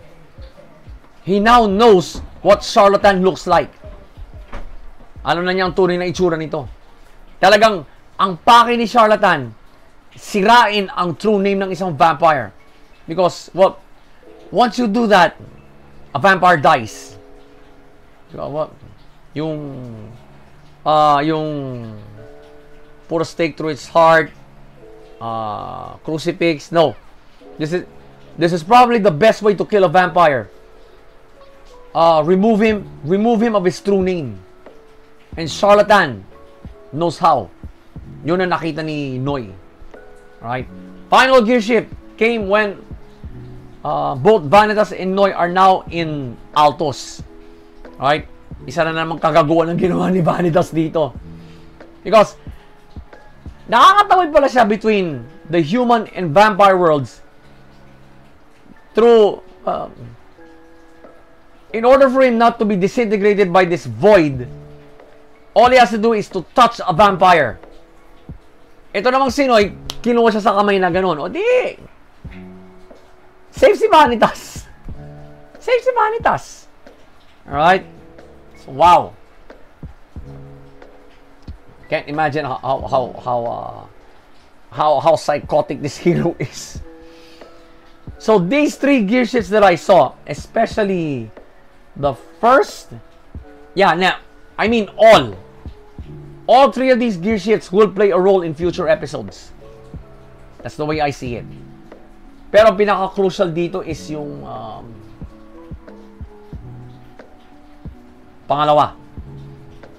yung pangalawang gear shift. Because Vanitas and Noy will be up against an almost unseen enemy. Alright? An almost unseen enemy here who walks on its own, targets its own meals, and typically destroys it by removing its true name. That's scary. If you're a vampire, yep, that is scary. All right? So, yun ang nakita ko. Plot naman, planchado. Kasi, the animators had to explain on how they came up with this plan. Alright? So, medyo nag-backtrack tayo to the time when they were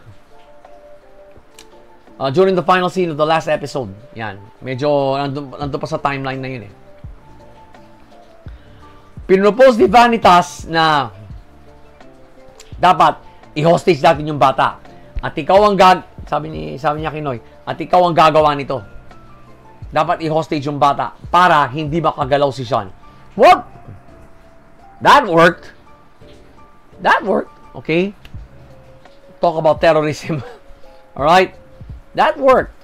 So, talagang, well, sinabi ko ng planchado kasi, well, there's an explainer to, there's a method to Vanitas' madness in this episode. And that backtrack showed us why. Right? So, talagang, what he did here, it's probably forgivable. Yeah, yun nga eh. Hindi naman nila sinaktan si Luke eh. Right? All they want was to hold him hostage para hindi makaporma si Sean. Right? That's the only way. That's the only logical way you should do. Yeah, so tama lang yung plot. Okay, planchado siya. So there's not much it's not that complicated. Okay? There's no silly backstories here, not even a sleeper moment. Right? Talagang planchado yung plot. Right? Magigets mo. Even if you just started out watching this anime from wherever you are. Okay? So, yeah. Pace, flow, and plot, yeah, they came together for this episode. Talagang, even the funny moments, they're in the right place. Right? They're in the right place. Okay, na. Pero natawa ko dun sa ano eh, sa sinabi ni Count Orlok eh. Yung kabastusan ng babaeng ito, her family is known for that. Even it dates way back, alright? Their rude behavior dates way back. Alright, doon ako natawa sa sinabi ni Count Orlok eh. Doon ako talaga natawa. So, the case study of Vanitas, episode 3. Deserve 2 thumbs up. Now, what shall we discuss more? Excuse me.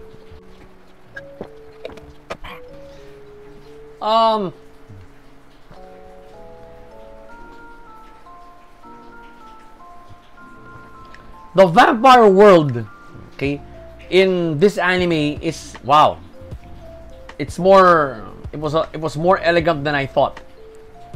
All right, kasi there are hierarchies, somewhat complicated hierarchies, and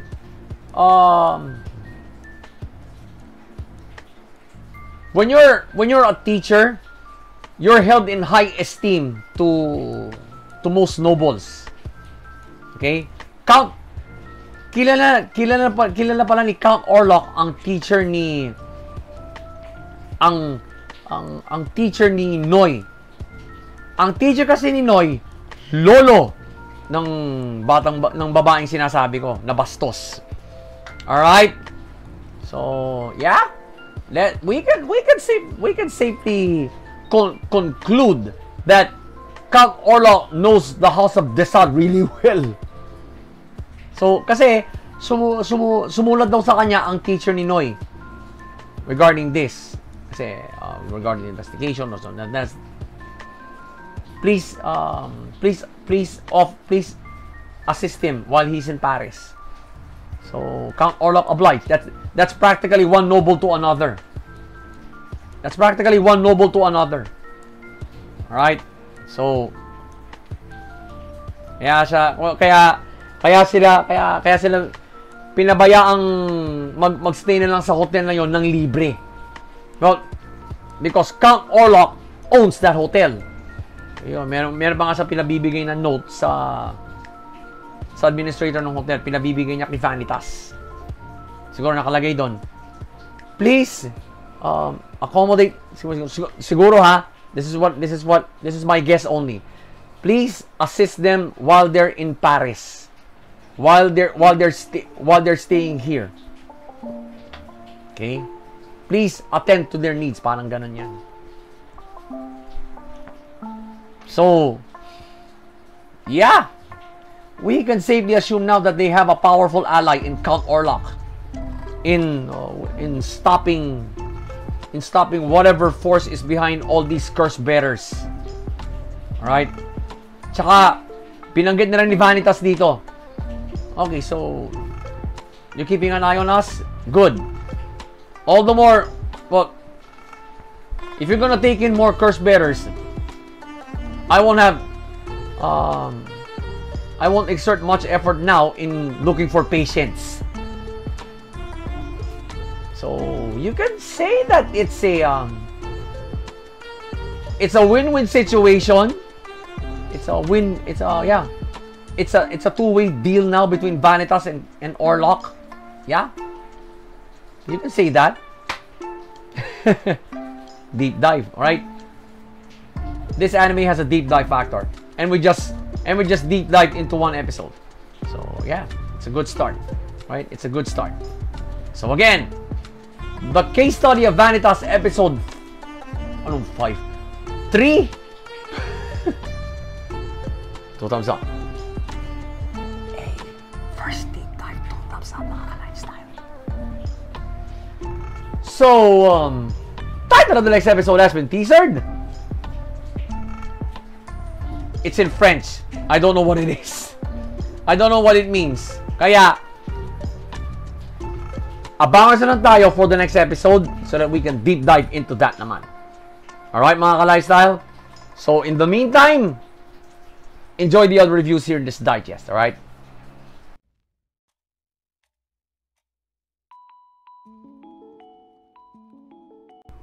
Whoa! Ooh! Alright! I'm so excited to summarize this episode. Well,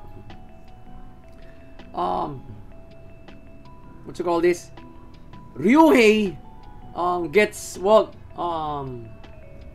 basically we got to know one of Ryuhei's acquaintances here, si Ibusaki, right?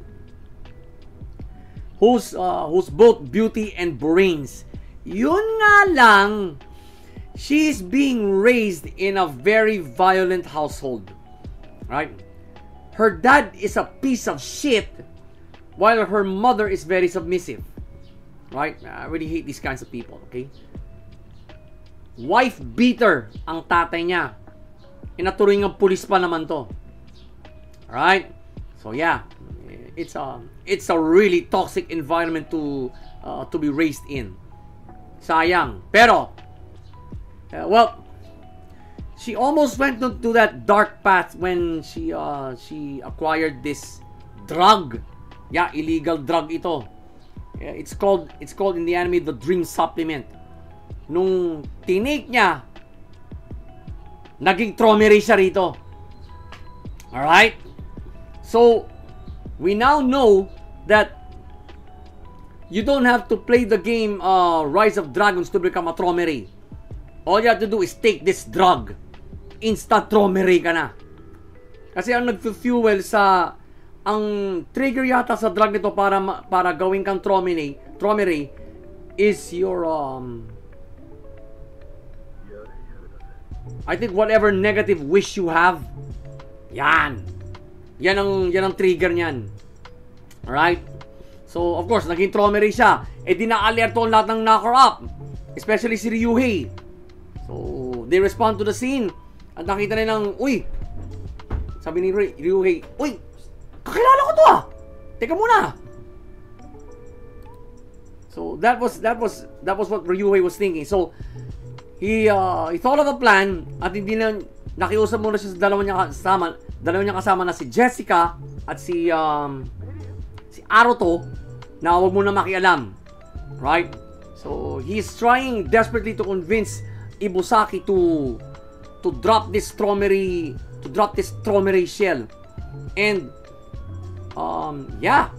he actually motivated her to break free of this addiction.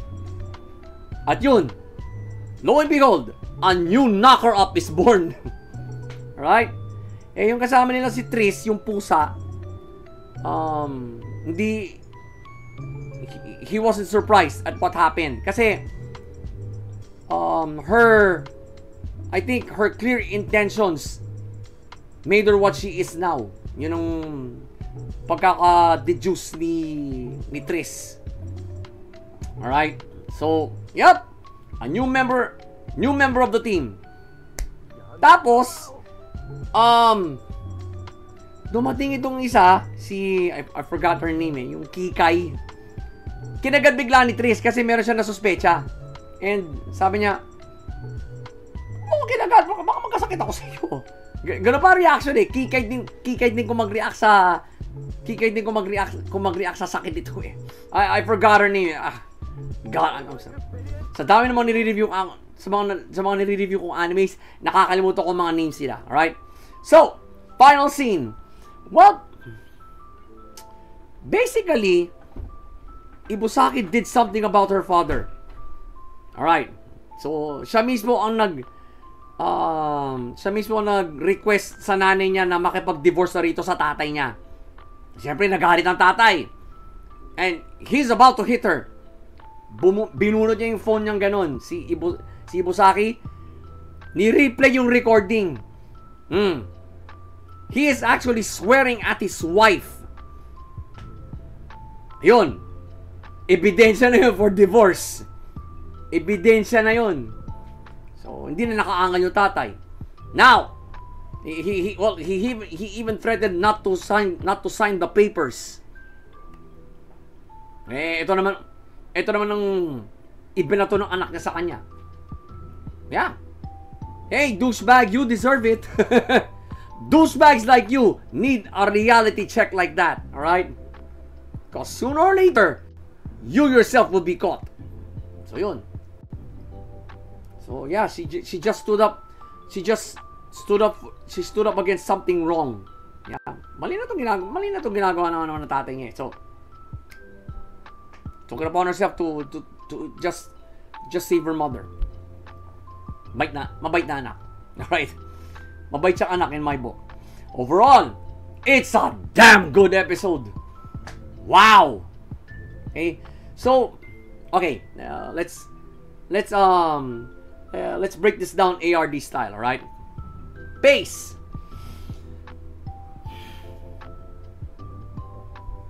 Maayos ang pacing. Right? It is, well, the fast-paced parts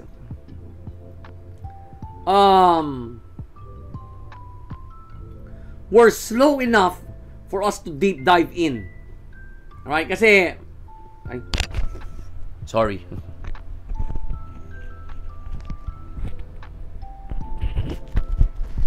Got too excited.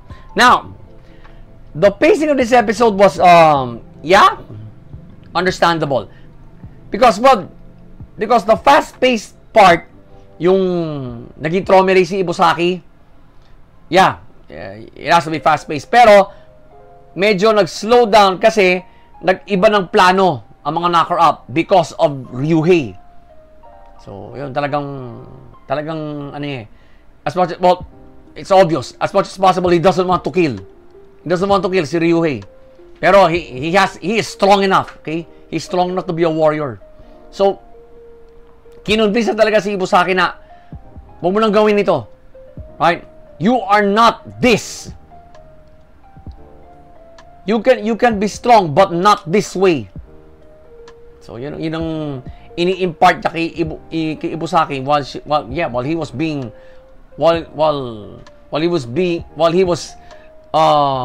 knocked around silly. While he was being knocked around silly. Right? Nangyari ba ito sa front porch lang? Hindi. Sa bukana pa ng bahay nila Ibusaki. Ni Ibusaki. So, yun. Nakita rin tuloy ng tatay niya. Alright? So, pero, right after the, what has happened, the father has no recollection of it. Alright? Siguro I think any witnesses or any means of recording the event, yeah, it gets deleted automatically. Parang ganun yan eh. I don't know what outrageous technology is behind this, but I really want to know. All right. So yeah, maganda. So yeah, understandable ang pacing. All right, because well, we were introduced to a new member of the team, and wow, did she become a knocker-up in the weirdest way so far. Okay. Flow naman. What?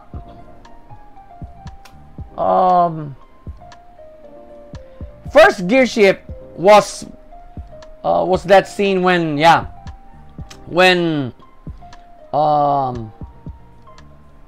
we first saw the living space that Ibusaki is in. Yep, absolutely toxic, right? Lalo na nung pumasok na siya sa kwarto dun sinimulang bugbugin ng tatay niya, nanay niya. Right? Well, you actually don't have to make a visual of that, okay? Audio pa lang, alam mo na. So, yeah. He's not just a douchebag, okay? He's a piece of shit. Okay? He's a piece of shit. Right? And I'm so glad Ibusaki took him out. Right? Through legal means. Kanya siguro, you don't threaten me. I will threaten you first. So, yun. That's a gear shift, okay? It's a socially relevant gear shift, okay? Kaya Kaya ako nakita to as gear shift eh. Because it actually happens in real life. Okay? Kids out there are being raised in toxic environments. Okay? Pinakita lang ng episode na to that these kinds of living spaces are real. Alright? Hindi dapat baliwalain to. So, well, if you're if you know someone who is living in this kind of an environment, offer help. Okay, offer help in any way you can. Makatulong ka lang, alright? Second gear shift is when Ibusaki took that dream supplement. Halatang illegal drug eh. Halatang droga eh. Kasi kinuha lang yan, iniwan lang ng dealer niya doon sa isang bush eh, na katapat ng isang, I think, movie theater yata yun. Alright? So yeah, that's the gear shift. The gear shift that turned her into a Traumerei. Alright? Final gear shift is when she finally got her power, stood up against her father for everything that he has done wrong. Yeah, and just proverbially told him to go fuck himself. Okay? Her mother's getting a divorce. Yeah, and siguro baka tumayo pa nga siyang testigo eh. Baka tumayo pa nga siyang testigo eh sa divorce proceedings eh. Right? In Japan there's divorce. Yeah. But unfortunately here in the Philippines, nope, we only got annulment here. Unfortunately. Right? So, those three gear shifts will play a role in future episodes of this anime. Kasi it's all about the newest member of the team, si Ibusaki. On what motivates her now that she's a knocker up. You can trace back to this episode. You can trace it back to this episode. All right, especially on how Ryuhei helped her to get her out of that. All right, talagang wow. Okay. Plot wise, malinis. Because the entire episode got my entire attention because naka-focus lang sa isang tao lang eh, sa isang character. On how she was both a Traumerei and a knocker-up in the same night. Alright? So, kumbaga, yeah, it was a transformation episode for her, both physically, mentally, and even emotionally. Alright? Wow. Malinis talaga ang plot nito. Talagang, yung focus mo, talagang dun lang kay Ibusaki. Talagang, you will see what problems was she having before she became a knocker-up, and what will be her motivation now that she's a knocker-up. Right? Makikita mo yung the driving force now behind her psyche. Like I said a while ago when we talked about the flow, you can go back to this episode on how Ibusaki became a knocker-up. Right? Pace, flow, and plot, yep, they really came together in this episode. They really came together. Excuse me. So, D-Side Traumerei, the animation, episode 2. Isip po eh. 2 thumbs up. 2 thumbs up. I'll give you another reason why. Because, well, never have I seen an episode of a cyberpunk anime be as empowering as this. Alright? Well, in all my years as a cyberpunk fan, okay, I've never seen an episode so empowering as this. Kasi, okay, toxic environments are a real life thing. And abusive spouses, abusive parents, yeah, They're all part of the territory. And what as well it's about time that we should become responsible outsiders. All right? It's about time we should become responsible outsiders. If we have friends, people close to us that are living in these kinds of environments, don't just be content when some of them tell you to stay out of this. Ask them, oh, what are you gonna do? Ganun lang yun. What you gonna do? You know, kung kaibigan talaga kayo sa biktimang ito, it is not your job not to just stand around and wait for something bad to happen. Right? If you see red flags, do what you have to do. Okay? Do what you have to do. It's probably the message this episode is imparting to us. Well, Ryuhei did something. Sinasuggest na nga nila Jessica at Aro to na patayin na to eh. Na itumba na tuluyan na to. But Ryuhei said, no, I know this girl. Let me do something about it. So, pinabayaan muna ng dalawang bata si Ryuhei. And yeah, Ryuhei was successful. Okay? Ryuhei was successful. And wow, okay? Not only was she broken free from being a Traumerei, she became a knocker-up right there. Talagang siguro it was her destiny. It was her destiny to become a knocker-up. It only needed a trigger as huge as this para lumabas yun. Wow. Okay. Probably the most empowering cyberpunk episode I've ever seen. So again, D-Side Traumerei the Animation episode 2. 2 thumbs up. Another empowering 2 thumbs up, mga lifestyle. So, well, next episode has been teasered. Hindi na pala siya into the title mag-teaser. Alright. So, it now involves the Kikai girl, right? Pero I don't want to trust it yet. Kasi you know how teasers work. Okay, they can jumble the scenes. All right? So all we have to do is wait for next week and watch that episode. Right? So in the meantime, enjoy the other reviews, mga ka-lifestyle.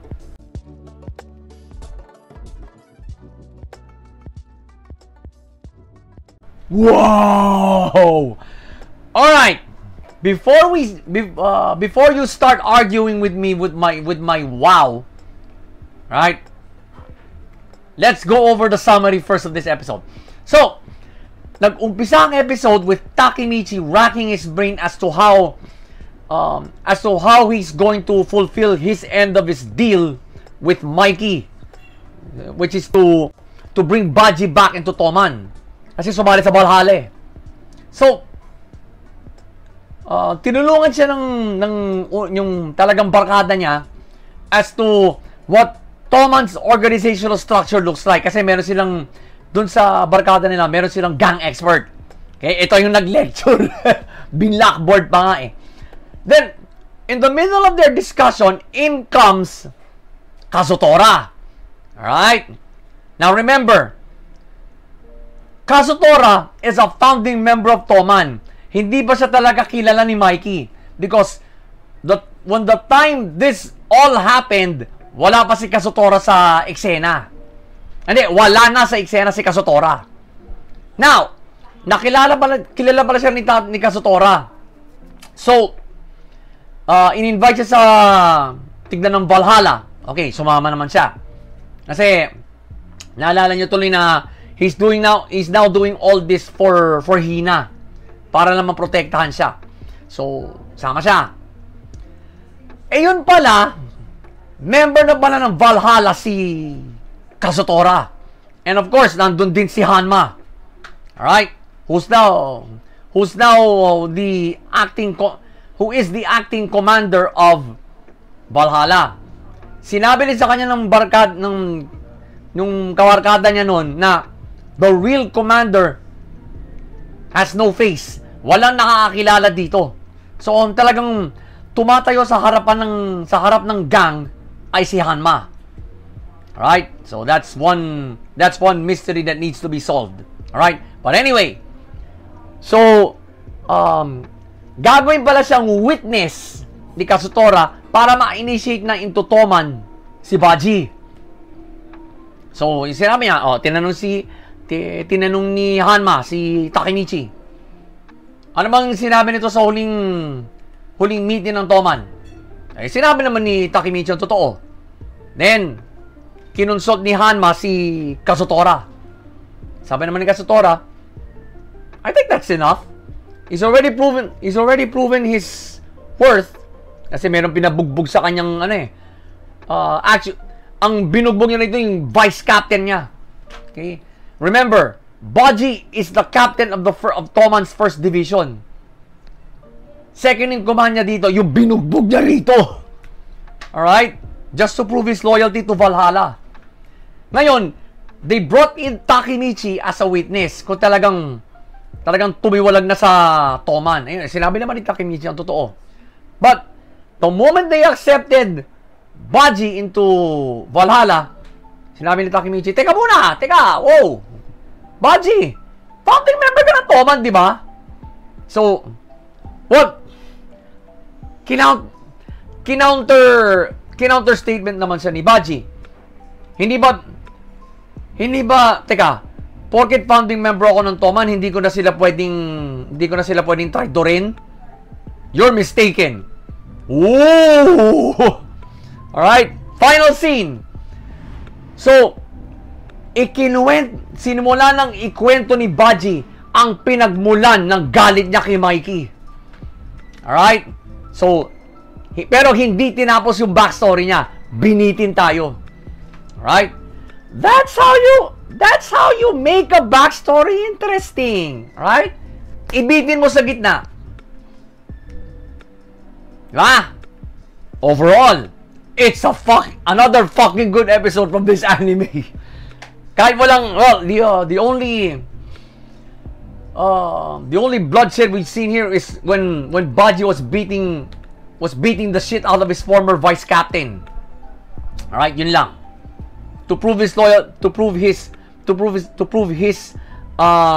intent with Valhalla. Yun lang naman ang nakita ko rito eh. But pace. Let's do it ARD style, okay? Pace. Maganda ang pacing. Alright? Kasi, hindi mo alam kung anong barang ni Kazutora rito eh. Right? Ganon sila ni Baji eh. Sila talagang mag-best friend eh. Baji tsaka si Kazutora. Right? So, when Kazutora left Toman, eh parang sumunod na rin si Baji. Okay? And, we don't exactly know how Kazutora came to know Takemichi. Ba't niya biglang inakal si Takemichi nung nakita niya? Alright? So, talagang, wow, ano to? Parang matagal mo nang kilala si Takemichi ah. Ba't mo inakap ng ganun? Alright? So, well, in order for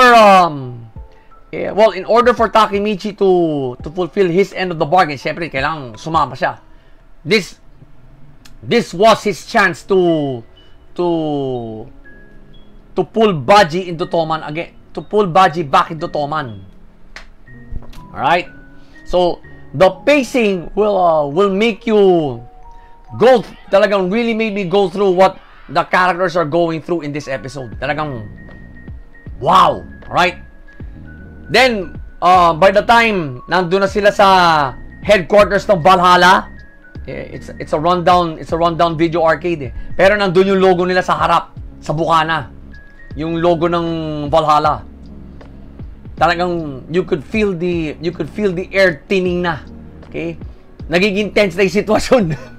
Nagiging tense na yung sitwasyon kasi I think everybody in Valhalla now knows that Takemichi is part of Toman.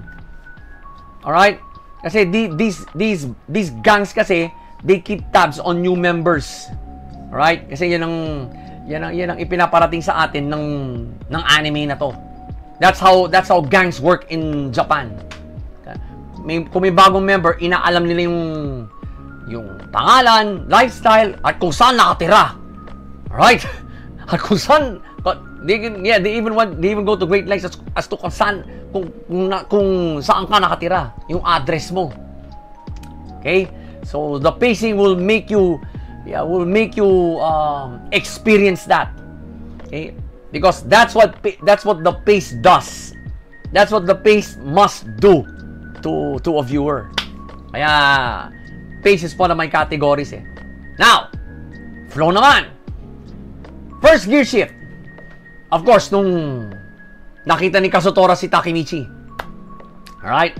Pati yung barkada ni Takemichi, nagulat eh. Sabi niya, Uy! Captain sa Valhalla yan, Takemichi, paano mo nakilala yan? Yung gulat nila. Gulat din ni Takemichi eh. He doesn't know Kazutora. Okay? He doesn't know him. Ang kilala lang niya, sa Toman, si Mikey, of course. Si Draken, of course. Okay? Si Mitsuya, whom is now his captain. Kasi nilagay siya ni Mikey sa second division ni Mitsuya.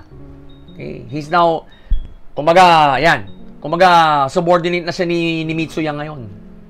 And of course, si Pe, tsaka si Pa, yung nakulong, yung nakapatay. Right? Yan, kilala ni Takemichi yon. So, talagang, he has no idea who Kazutora is. So, na-realize lang niya later on in the episode na this is the 6th founding member of Toman. Kasi ibang-ibang itsura ni Kazutora dun sa picture. Hindi ba siya yung magulong buhok tapos may streaks, may blonde streaks. Doon naka-pompadour siya talaga tapos crew cut, tapos parang mohawk style sa picture. Talagang hindi niya nakilala. So, second gear shift is when he actually saw Baji beating the shit out of his former vice captain. So, tinanong niya si Kazutora, uy, ano nangyayari dito? In-explain naman ni Kazutora, Valhalla is testing Baji's resolve. Kaya, ito siya ngayon. Binubugbog yung vice captain niya. So, talaga na-shock si Takemichi. Takemichi was shocked. Okay? Then, the final gear shift is, of course, when Baji started telling his backstory. Right? Na nabitin. Na talagang binitin ng animators. Alright? That's how you make a backstory interesting. Alright? Ibitin mo. That was a good call by Leiden Films. Okay? That was a good call. So, these 3 gear shifts, okay? These are all important gear shifts. It may not serve its purpose in this episode, but it will in the final remaining episodes of this anime. Alright, yun ang feeling ko rito. That's my prediction here. Especially yung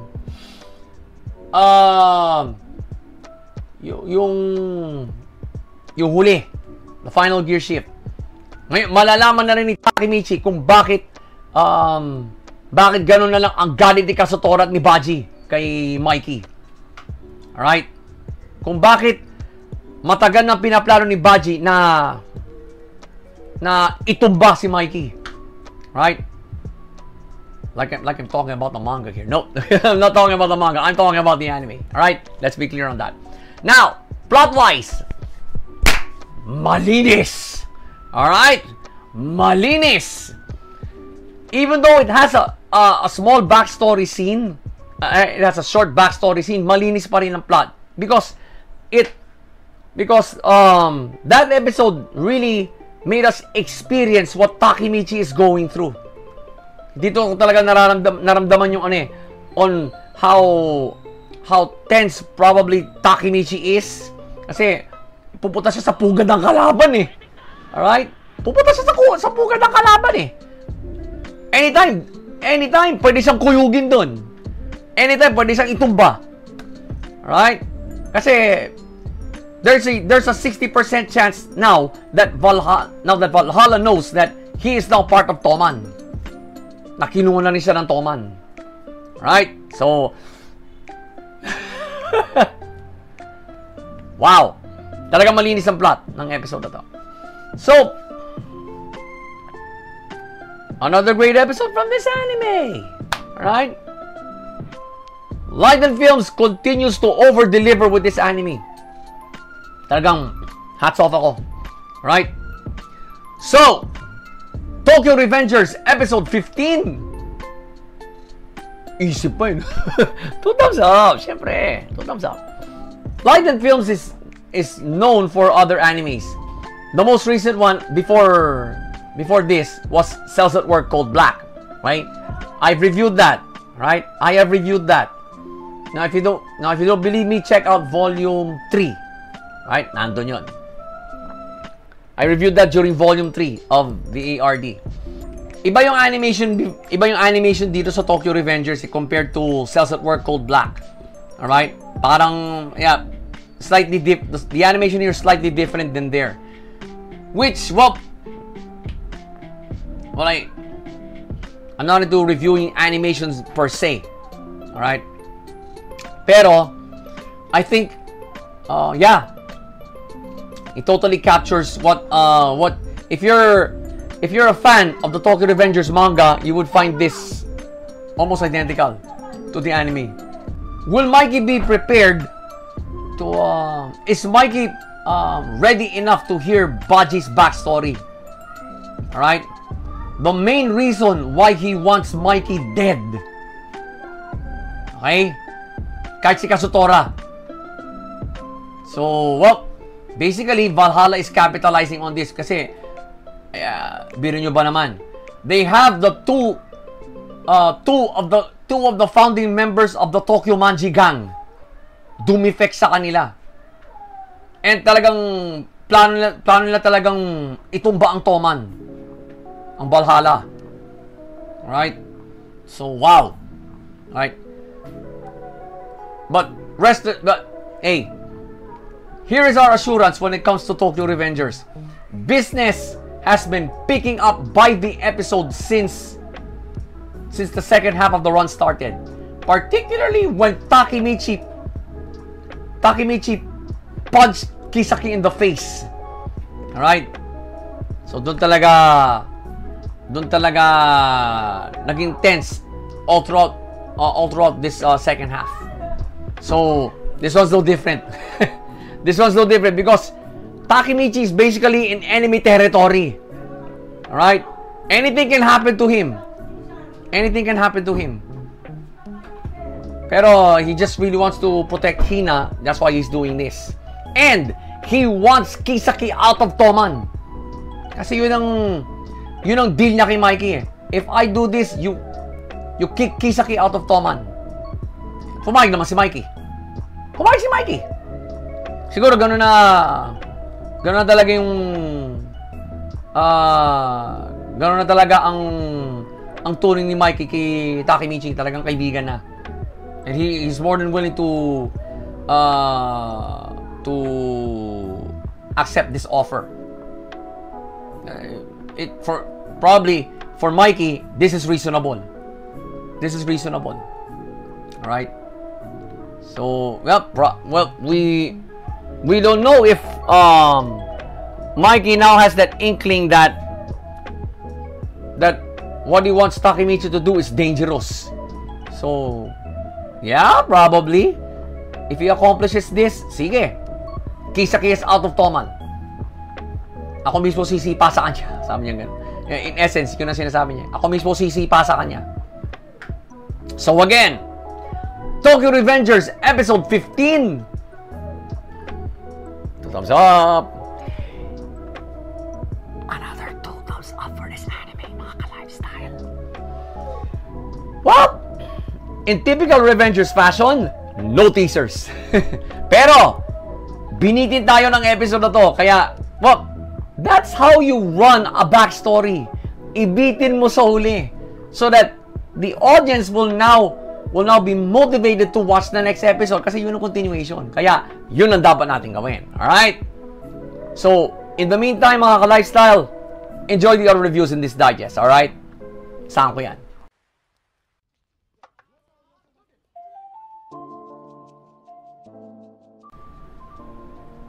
Wow! Alright. Well,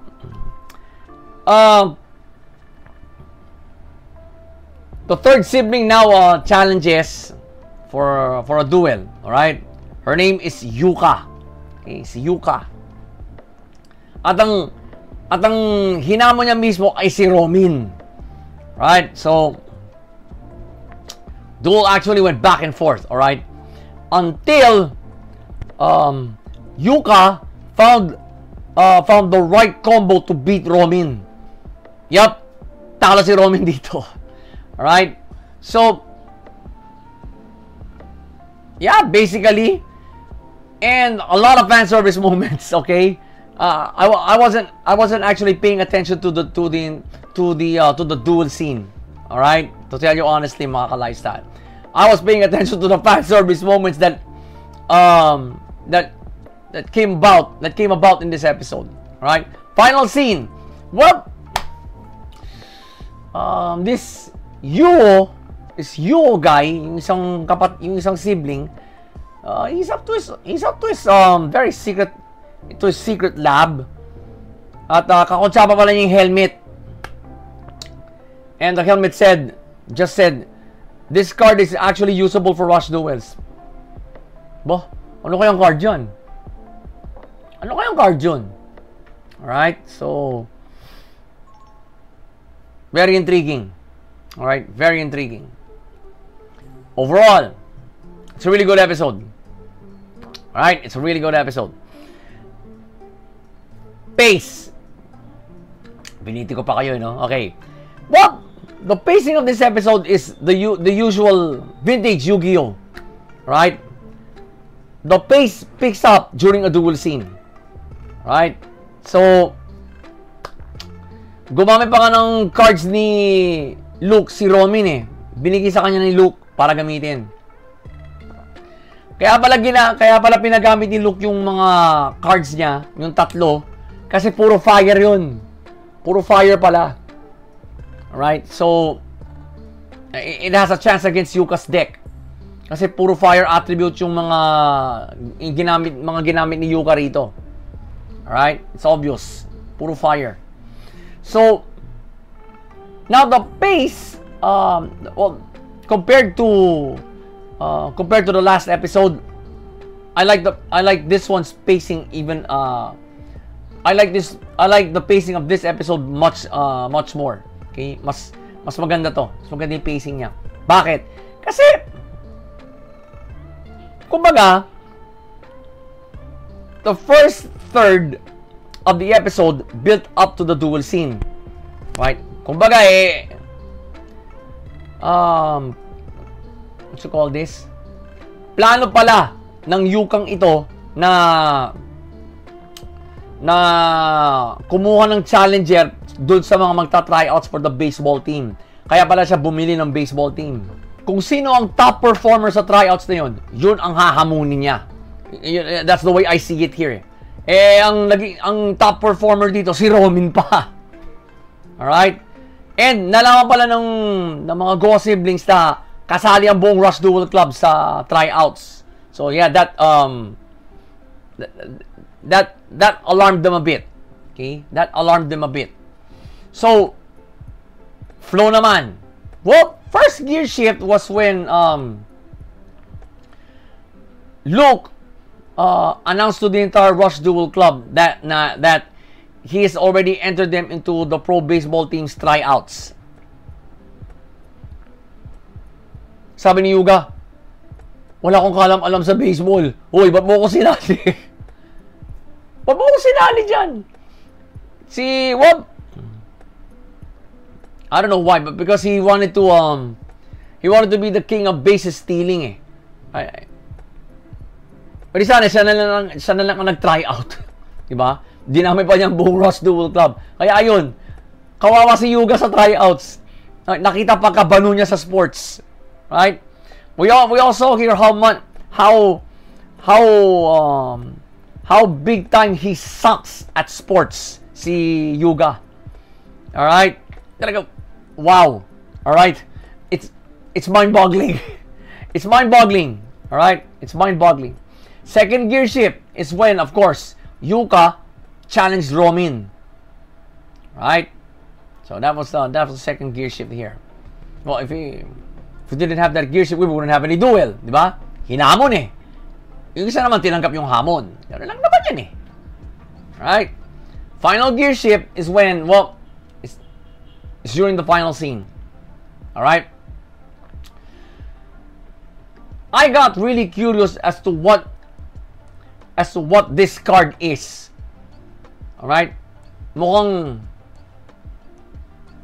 Mukhang sinister ang binabalak ng yuwong ito.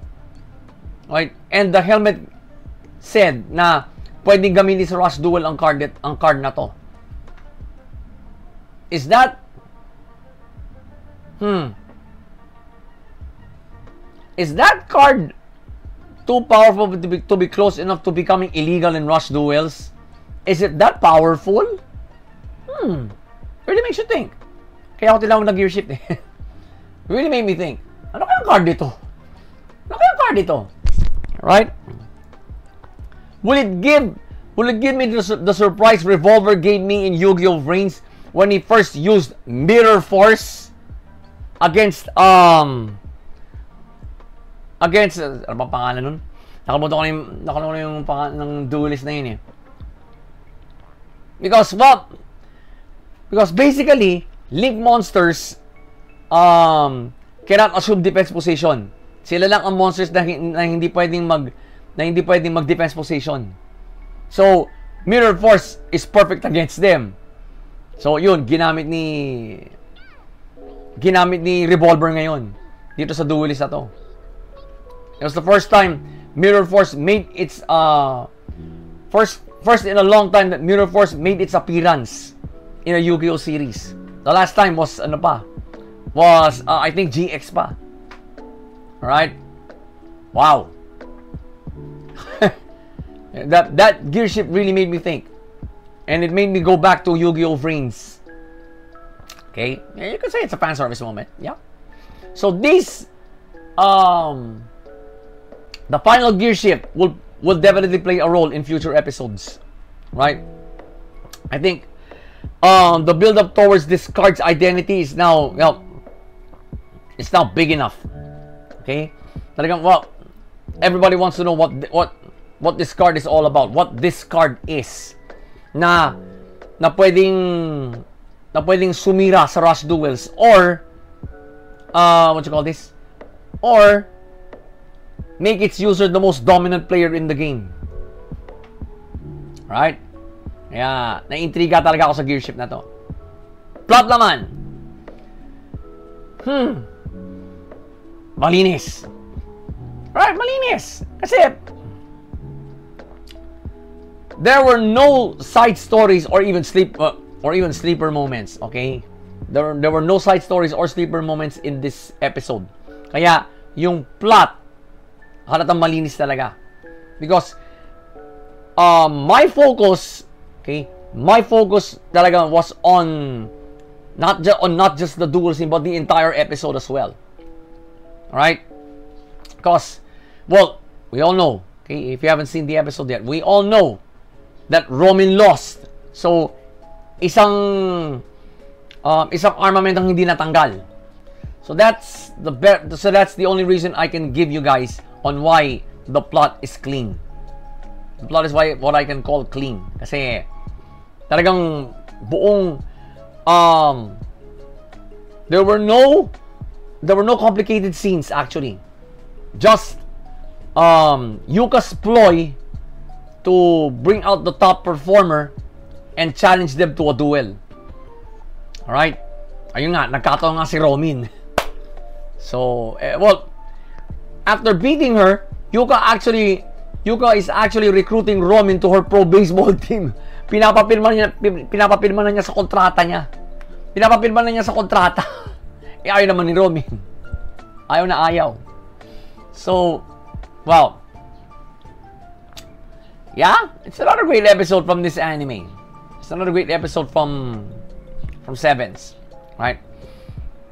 But mind you guys, if you're not familiar with the Yu-Gi-Oh franchise, I strongly suggest you don't watch Sevens yet. In fact, watch Duel Monsters muna. Alright? Para maintindihan nyo kung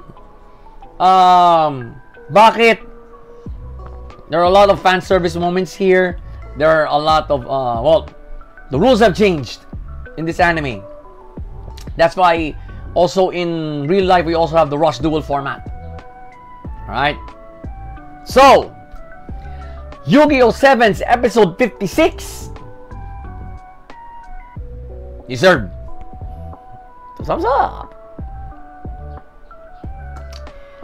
Let's talk about the fan service moments now. Alright? This is medyo in-express ko na nga yung analysis and rating ko kanina, because I want to talk about the fan service moments here. Now, Yuka's deck comprises of basically 3 archetypes: Zubaba, Gagaga, and Achacha. Ito rin yung 3 archetype na ginagamit ni Yuma sa Zexal. Right? Pero yung kanya, baseball themed. Now, her ace monster looks like a pro baseball version of Utopia. Right? I'm gonna show you what the original Utopia looks like. Alright? Dali. After years of searching, here it is. There it is. That's the one. The baseball version of this monster in this episode, well, he had baseball bats for wings. At saka, hindi espada yung kanya, baseball bat talaga. Right? So, one last look. This is my copy of Utopia. Right there. I collect cards of I collect cards of main pro tags. Yeah, aside from banned cards. So this is the main pro tags. This is the main protagonist. Ace ni Yuma ito sa Zexal. Now the only ones I don't have right now are Playmakers, Decode Talker, and of course Yuga's 7-Sword Magician. Alright? Maybe your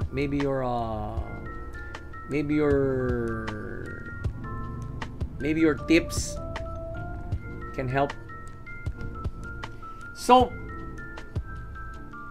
but that's not the only fan service moment here. Alright? The what you call this?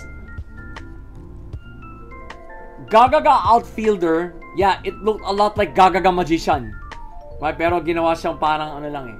Ginawa siyang talagang baseball style na get up.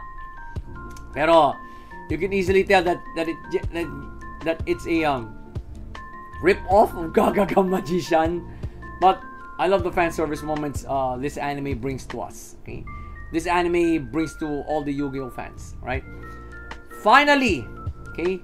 Finally, Zexal has been given its fan service moments. Alright? It has been given its fan service moments. Thank you, Lord. So again, Yu-Gi-Oh! 7's episode 56. 2 thumbs up. Another fan service, 2 thumbs up, mga lifestyle. So, what? Yeah, next episode has been teasered, and I don't really trust it. All right. So, ano dapat natin gawin? Wait for next week and watch that episode so that we can, well, deep dive into it. All right. In the meantime, enjoy the other reviews.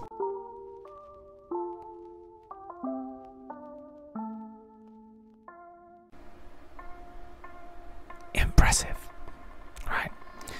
Ito kasi nangyari dyan. The girl that suddenly was tugging Kimmy's shirt from behind is actually a famous idol singer named Yui, right? So she commissions Kimmy and the now legendary detective, si Nagisa, right? Nagisa's finally, well, she just took it upon herself to pose as the legendary detective because hanggang ngayon kasi ayaw pa rin tawaging no one, Kimmy doesn't want to be called a detective. Sidekick, yan, pwede daw. So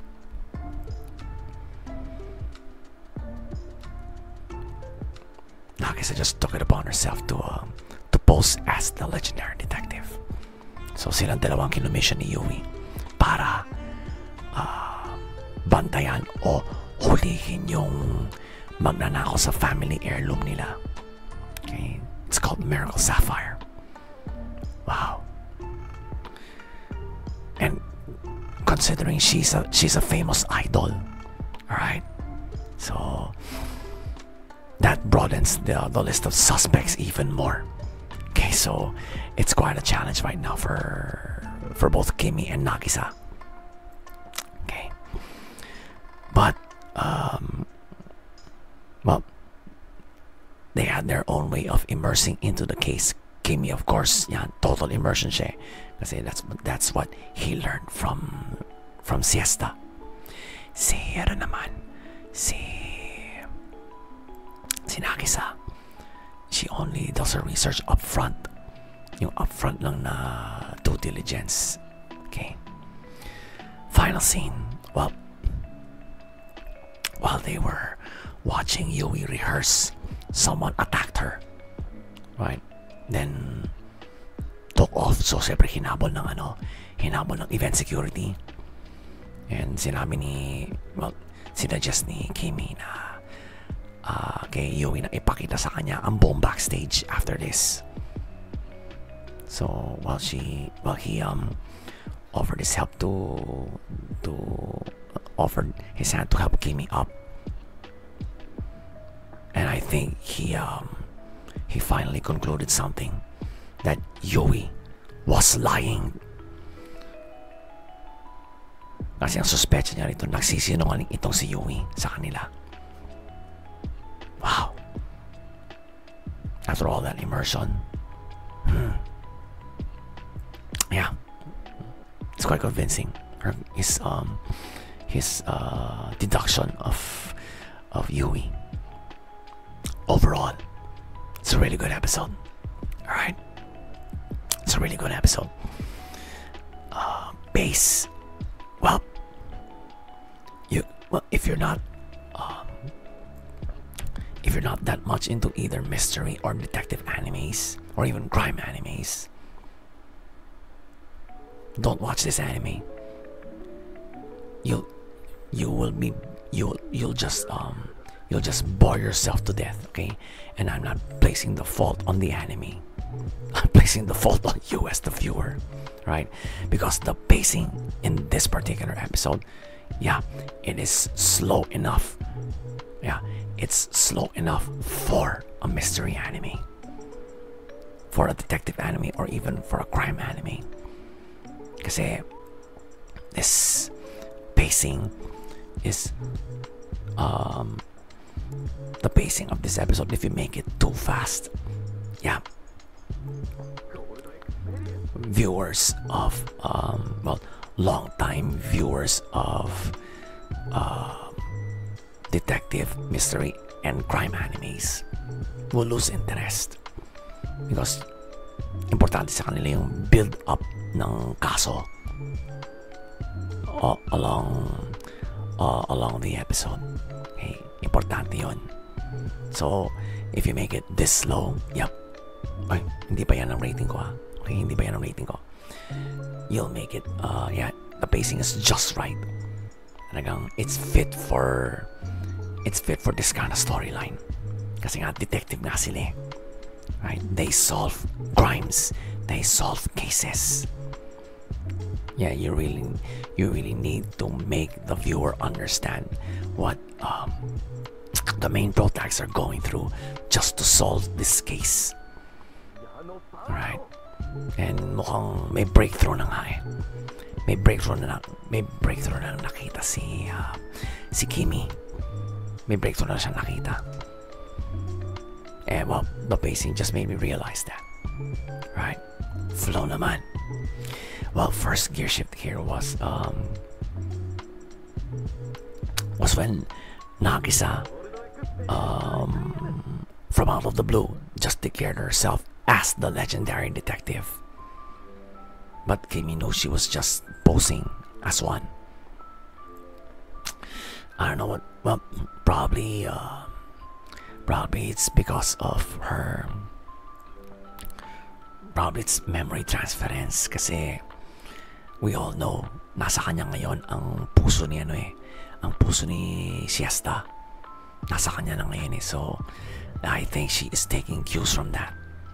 Alright, she's taking cues from that. So second gear shift is when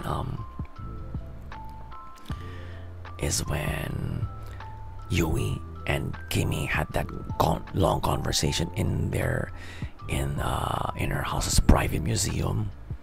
All right, and I think Kimi I think Kimi's idea of Yui lying started there. All right, kasi parang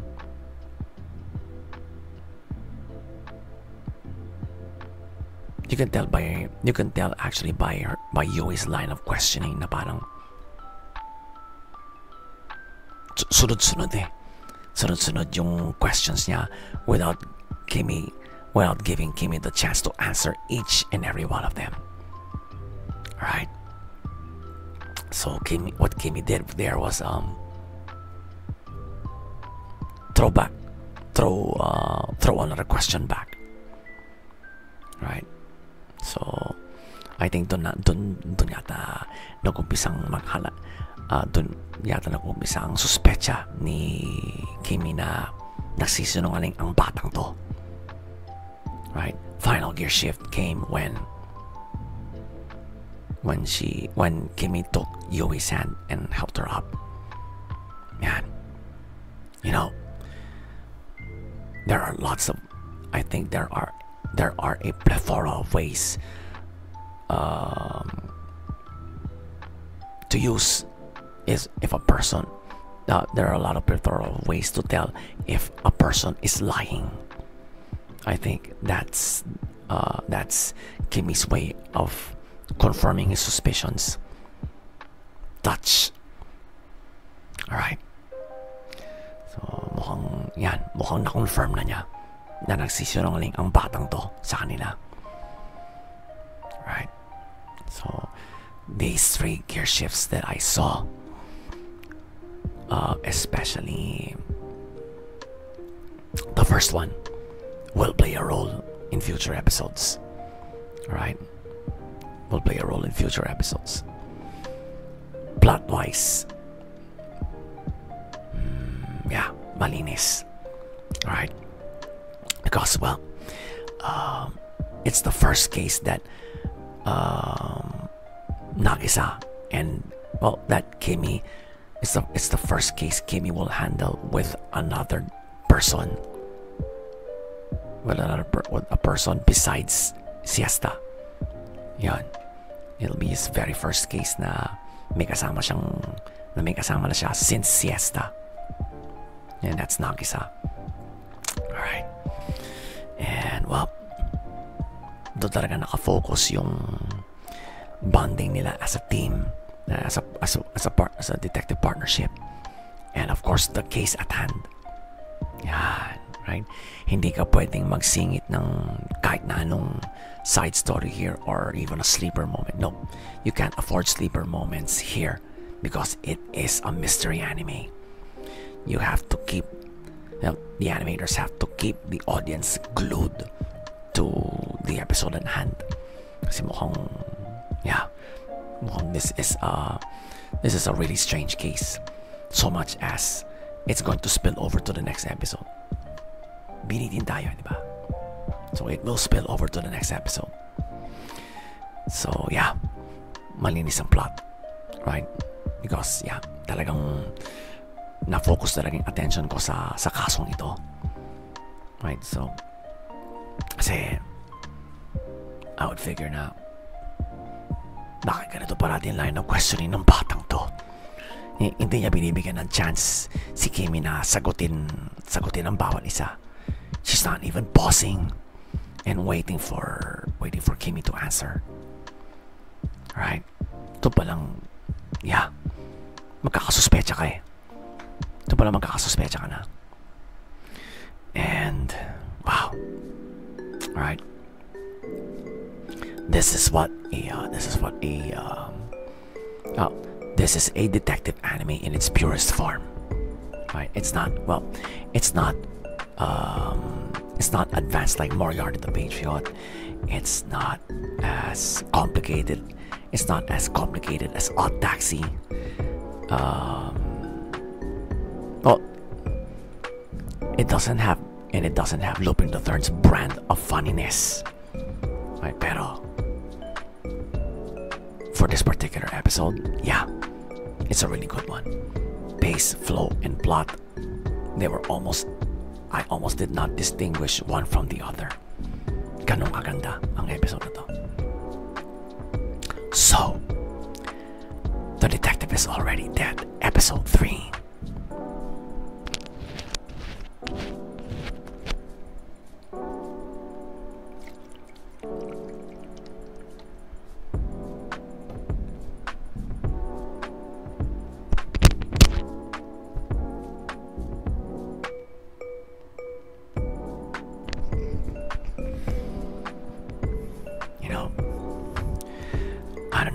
Generation of anime fans find these kinds of animes boring. Me, no. I love a good detective story. Okay, dating back to the time I actually read a Sherlock Holmes book. Then, of course, Choose Your Own Adventure. Then,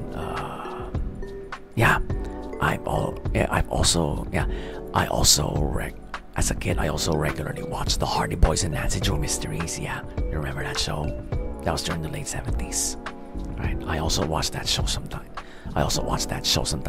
Especially yung time na Hardy Boys pa. Yan. Sila Leif Cassidy and Parker Stevenson. Yeah. Galing na dun. And that show also inspired me to read the Hardy Boys books.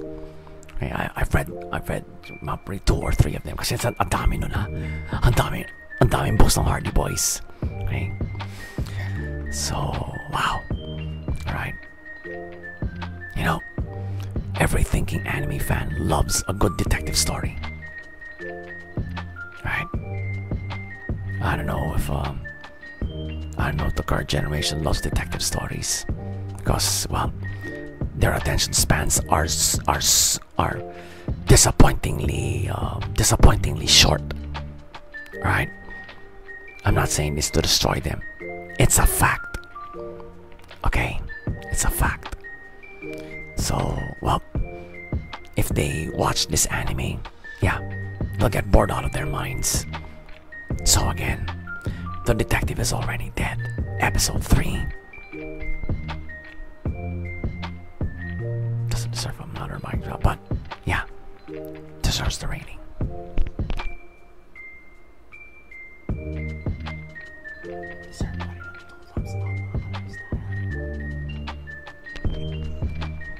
So, title of the next episode has been teasered.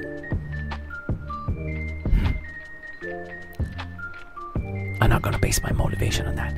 I'm going to base my motivation on the final scene of this episode. Kaya, tututukan natin yan, mga ka-lifestyle. We're gonna watch that, and you and I are going to deep dive into that. Alright? In the meantime, enjoy the other reviews in this digest.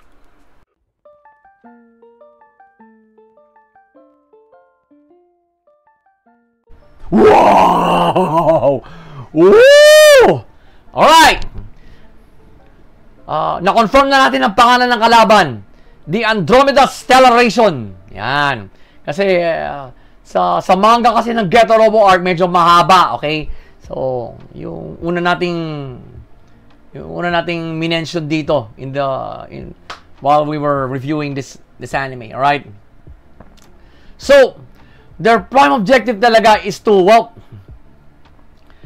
to save our galaxy from Geto rays, right? And definitely they are going to destroy the planet, right? But walang unang dinispatch yung mga D2, right? At medyo nilampaso ng kalaban. So ang ginawa ni Jin, ni-recall sila, nag-Operation Peacock. So Operation Peacock pala, wow, okay? What a way to decimate the enemy. Naglabas na maraming kanyo na ganun. Missile launcher. Grabe ang dami. So, they launched all of them. Nangalahati ang kalaban. Nangalahati ang number sila. Then, and on command, kinuman ni Jin na i-launch lang Getter Arc. Silang tatlo. So, yeah, they were actually maneuvering through this concentrated fire with ease. Kailangang ang dali sa kanila. Ang dali sa kanilang tatlo. And they were finally able to combine into Getter Arc. Yung pinakauna. Okay, yung the lead off mecha. Okay? Ang gulat nga ng general eh. And it took only about 3 seconds for them to completely to kill this general. Eh kasi laki ni Getter Arc eh. So kung considered enemy mecha ito, it only took Getter Arc 3 seconds to kill it. Ganun kabilis. Chinap-chap. Right? Chinap-chap. Na parang ano lang eh. Tawag dito? Ginawang sisig. Ginawang sisig. Nagbukas sisig ang kalaban. Right? That's how, wow. Alright? This version of Getter, yeah, it is scary. It is scary. Talagang nakakatakot ang kapangyarihan nito. Talagang, we can now say that this is Getter Robo's version of Mazing Kaiser. Ganong kalakas to. Pero, final scene. The Andromeda Stellaration finally shows its face. Kinumpul-kumpul yung mga natitirang forces nila in such a way na ipakikita nila ang mukha ng kanilang yung pinaka-leader nila. And well, Takuma suddenly snaps na mukha niya. Ito ang pumatay sa nanay niya. So bigla siya sumugod. Kasi siyang whoever is the lead of unit dun sa whoever's the lead of unit, siya na talagang in sole control ng buong mecha ng Getter. At that time, si Takuma. So, wala magawa sila Kamui at si Bako. So, basta lang, wow. We can see na nabalo sa galit si Takuma rito. Talagang sinugod niya. And that's when the episode ended. Wow, binitin pa tayo. Alright, binitin pa tayo. Overall, it's a fucking good episode. Woo! Grabe! You know, when it comes to violence, Go Nagai is no stranger. Well, that's why he's called the godfather of mecha. Nobody does mecha animes better than him. Alright? And I don't care what you other mecha anime fans would say. For me, Go Nagai is the god of mecha. And Geto Robo Arc is proof of that. Pace. What? Siyempre, fast pace. Bakbakang umati ka, boy. It's a battle scene. Alright? It's a battle scene. Pero, the episode started with Takuma's memories of, practically his mother's final moments. At talagang namukhaan niya ng mabuti ang nagpapatay sa nanay niya. Talagang nakaukit na sa utak niya yun. He would not forget that face. Kaya nung pinakita na ng Andromeda Stellation yung mukha ng leader nila, ayun, natural, mababaliw sa galit ang tao. Right? The pacing will make you realize that. And you would actually feel sorry for Takuma here. Because he was the sole witness to his mother's death. Okay? Siya mismo nakakita. At siya mismo nakakita kung sino ang nagpapatay. Alright? And, siguro, a few hours later, he meets Baku. Ayun, doon sila nagkakilala ni Baku. Okay? Now, it may be a long backstory for you. Okay? To those who have already seen the episode. It may be a long backstory for you, but no. The pacing requires this kind of a backstory. Alright? It requires this kind of a backstory. The animators, kasi collab to eh. Collab ito ng 3 animation studio eh. So, ang dami. Alright? The animators really made us understand ang pinagmumulan ng galit ni Takuma. This incident na pinatay ang nanay niya. Right? He doesn't miss his father that much. Okay? Because he grew up without a father. Right? Ryoma is in space. Alright? But he left a son. He left a wife and son. Pero, I think hindi alam ni Ryoma na may anak siya. May anak siya, si Takuma. So, yeah, Takuma did not grow up with a father. Kaya, he doesn't miss him that much. Pero yung pagkakapatay sa nanay niya, yan, he will never forget that for as long as he lives. Right? And he's immortal. He's immortal. He's unkillable. Okay? So, yeah, believe it or not, the pacing of this episode made me realize all of that. Right? Flow naman. Well, first gear shift is probably the moment when the killer actually found him na nagtatago doon sa parang basement. Right? Bata pa siya noon. But he was able to escape. At yun, pinapapatay din siya nun. So, if it weren't for that gear shift, we probably wouldn't have get a Robo Arc right now. Alright? Second gear shift is when, well,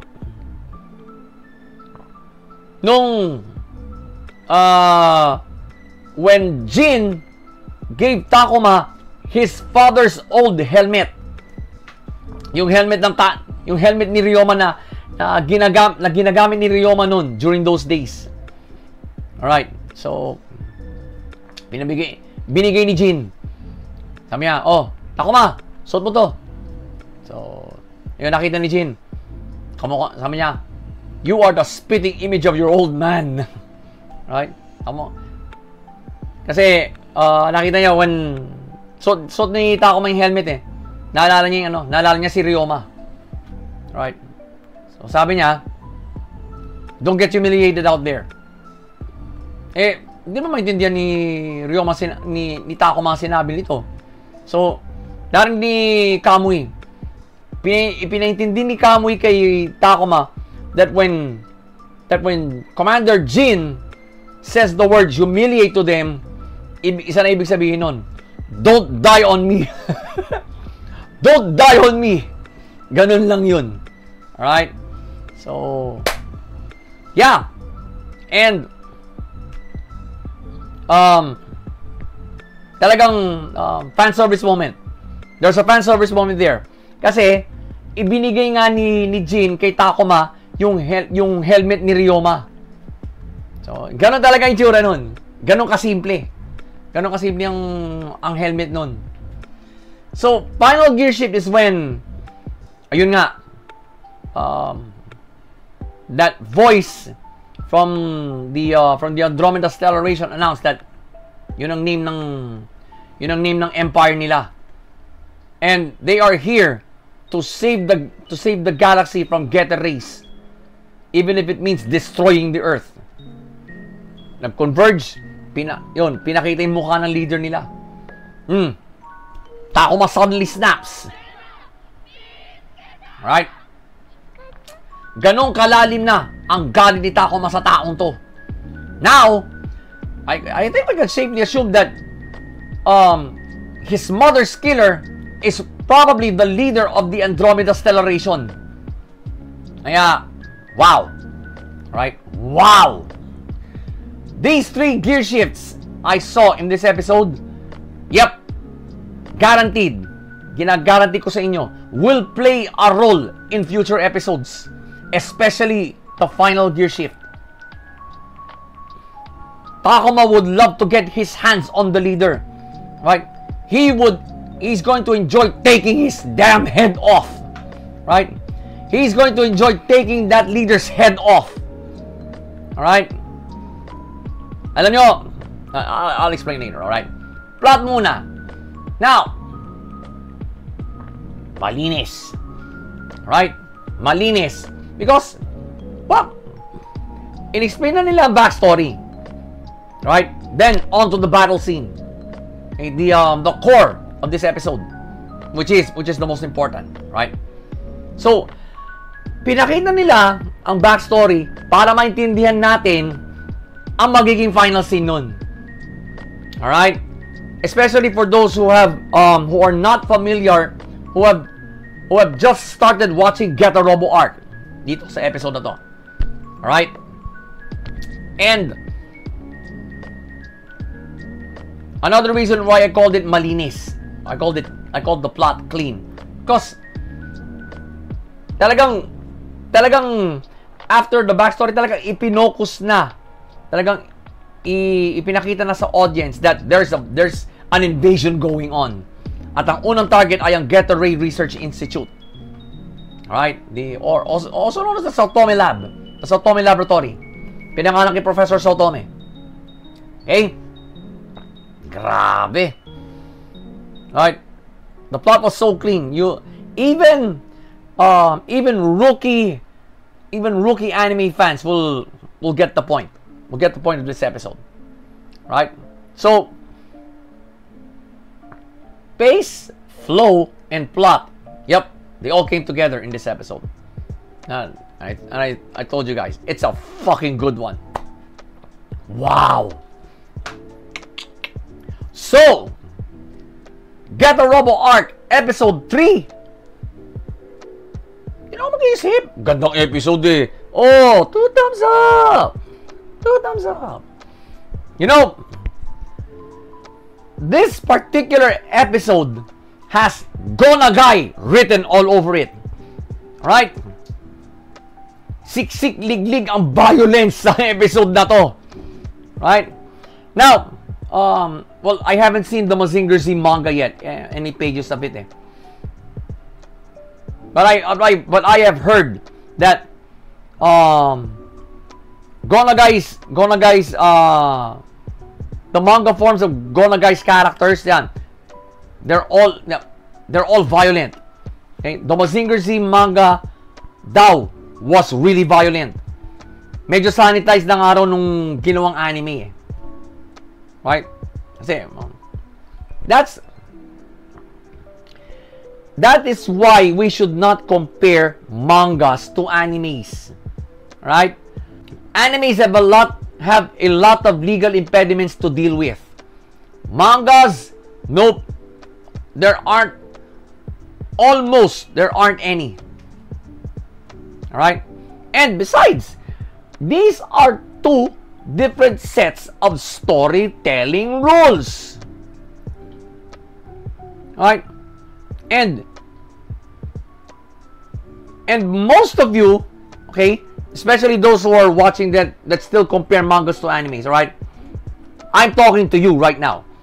And most of you don't get the fucking point. Alright? Bukod pa sa dalawang magkaibang patakaran ng storytelling ang ikinukumpara nyo sa isa't isa, there are also legalities involved. Right? Animes lalo na. Ang daming legal impediments na dapat i-hurdle dyan. Right? Mangas don't have much restrictions eh. Right? If there is, they're not as strict as the ones for animes. Alright? Kaya, well, if you have lived longer than me, if you're an anime fan longer than me, you would probably have seen pages of the Mazinger Z manga. Right? If you have, comment below. Right? Comment below and give me the link to the page you saw. Right? But this particular episode has Gonagai written all over it. Right? In terms of the violence, the violence the mechas can deliver, talaga brutal. Talagang naawa pa nga ako sa kalabang general eh. Nung tinagtad siya ni ano eh. Nung ginawa siyang sisig ni Getter Arc eh. Naawa pa ako sa kalaban. Wow! Alright? Naawa pa ako sa kalaban dito. Alright? So, this confirms my this affirms what I said a while ago and in the previous review, that this version of Getter Robo is this anime's version of Mazing Kaiser. All right? I'm sure some of you have seen Mazing Kaiser already. Yeah. It's Mazinger Z's most brutal form, right? And it was also created by Koji's grandfather, yung tatay ni Dr. Kenzo Kabuto, who in turn is the creator of Great Mazinger. Right? I know that. I love the Mazinverse. Okay, I'm still a fan of Mazinger Z. Right? Well, I'm actually a fan of Gonagai's works. Okay. The godfather of mecha himself. So, if you're an old school mecha fan, rejoice, because one of the OG mechas is back. It's definitely back. So again, Getter Robo Arc episode 3. 2 thumbs up. Hey, don't compare mangas to animes type of 2 thumbs up, mga ka-lifestyle. So, excuse me. Title of the next episode has been teasered. Hanggang doon lang. Hanggang doon lang. But I really want to see how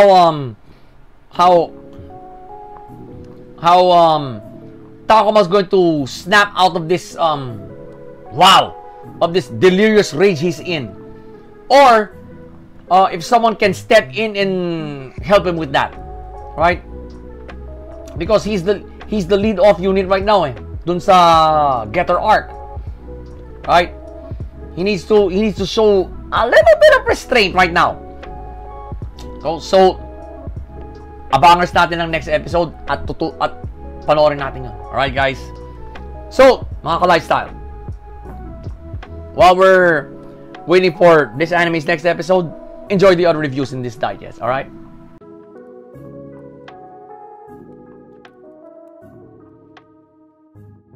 Wow! Right. I can't believe I just gave the wow for a romance anime. Okay. But I already did that with Higihiro. So I'm quite used to it now. Alright, but anyway. So, well, Alice is up to her old sexual harasser ways again, right? She beats the Duke in a billiards match, right? So the Duke now has to do whatever Alice says. Yun ang pusta dun eh. Yun ang pustahan nila eh. So she wants to go into town with the Duke. Yun ang request niya. She had him make nagpagawa yata si Alice ng special costume para sa Duke in such a way na kung meron siya na nabungkong tao, hindi mamamatay yun. So her perception was steel. The costumes skeleton should be made out of steel. Tama yung hinala niya. Ayun. Marami nang nakabunggong tao ang Duke while they were treading this town's main street. Yeah, marami na siya nabunggong tao. Well, none of them died. So, looks like this curse has a weakness. Mukhang na figure out na ni Alice ang kahinaan ng sumpang ito. It doesn't work on steel. Alright, so check. We gotta. That's a small victory for our main protags, right? Well, the Duke doesn't realize it, right? But I think it's for the first time that the Duke is enjoying himself. Right? Kasi first time na niya atang nakisalamuha sa ibang tao in a long time. Ever since he got that curse. Yeah. It's quite an experience. It's quite an enjoyable experience for him. He even got to play piano in public. Yep. He held a mini concert. And meron pa siya natulungang bata na, well, through that concert, a mother finds her lost son. So yun, may natulungan pa siyang tao. That's quite empowering, right? Then, well,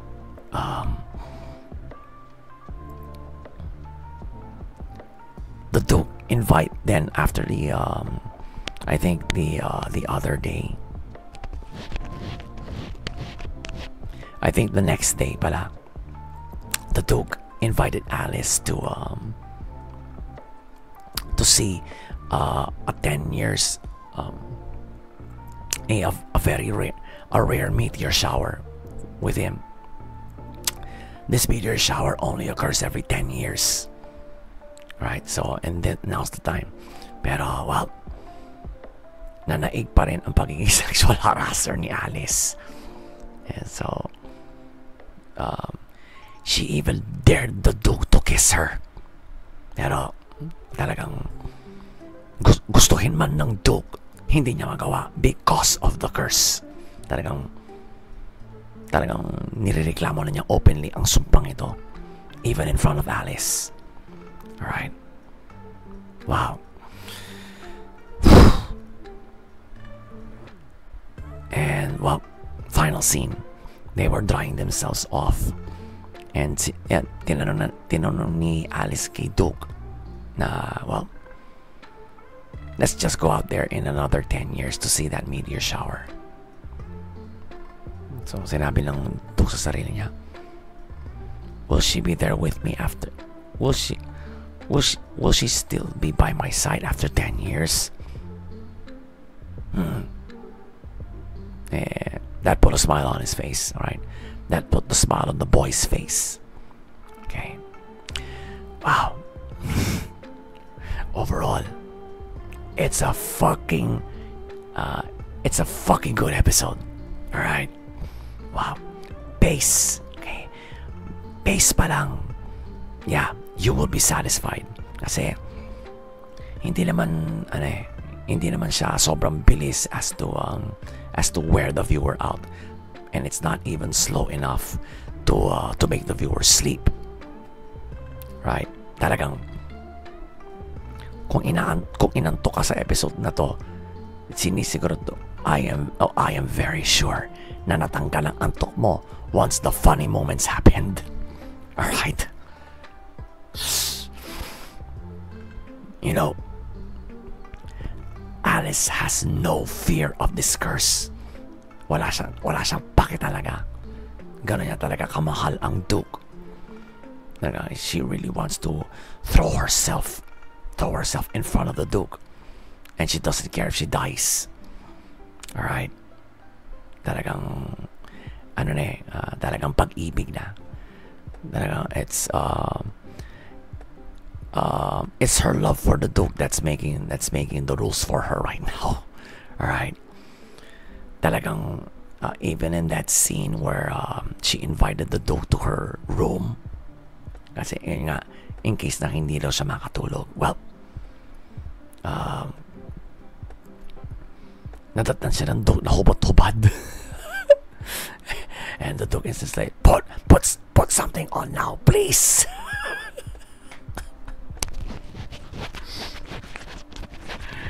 Oh my god.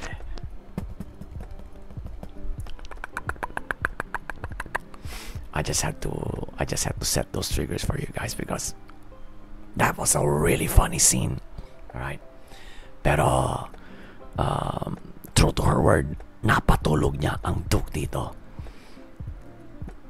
Tinabihan niya ng scented candle, but before he went to sleep, binigyan niya ng chamomile tea.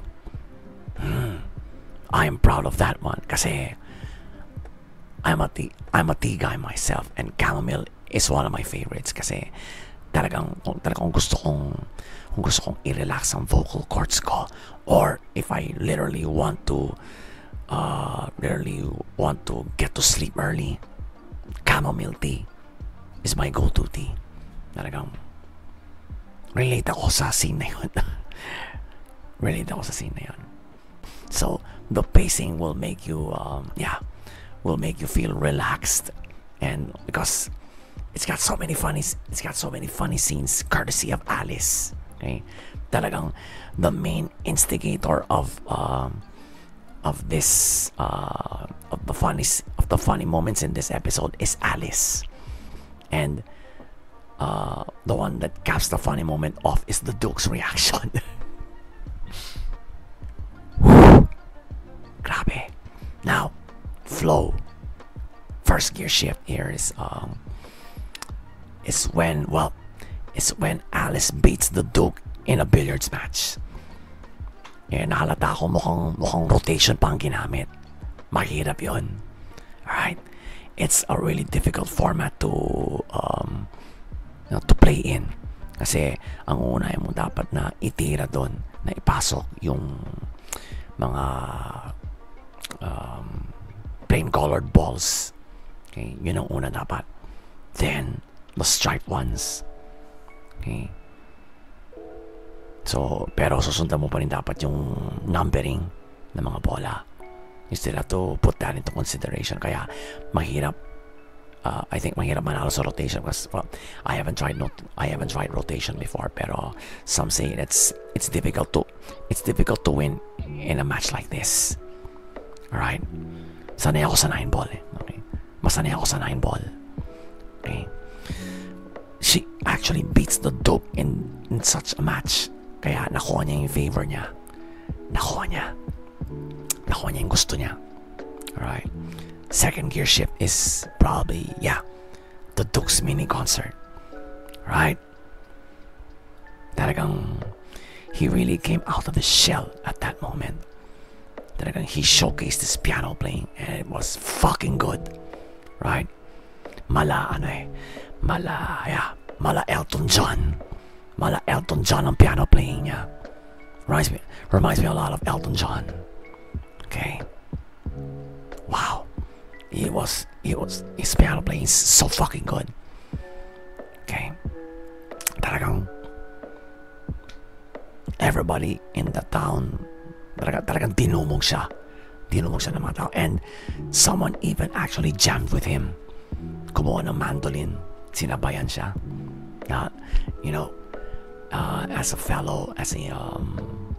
As a singer, you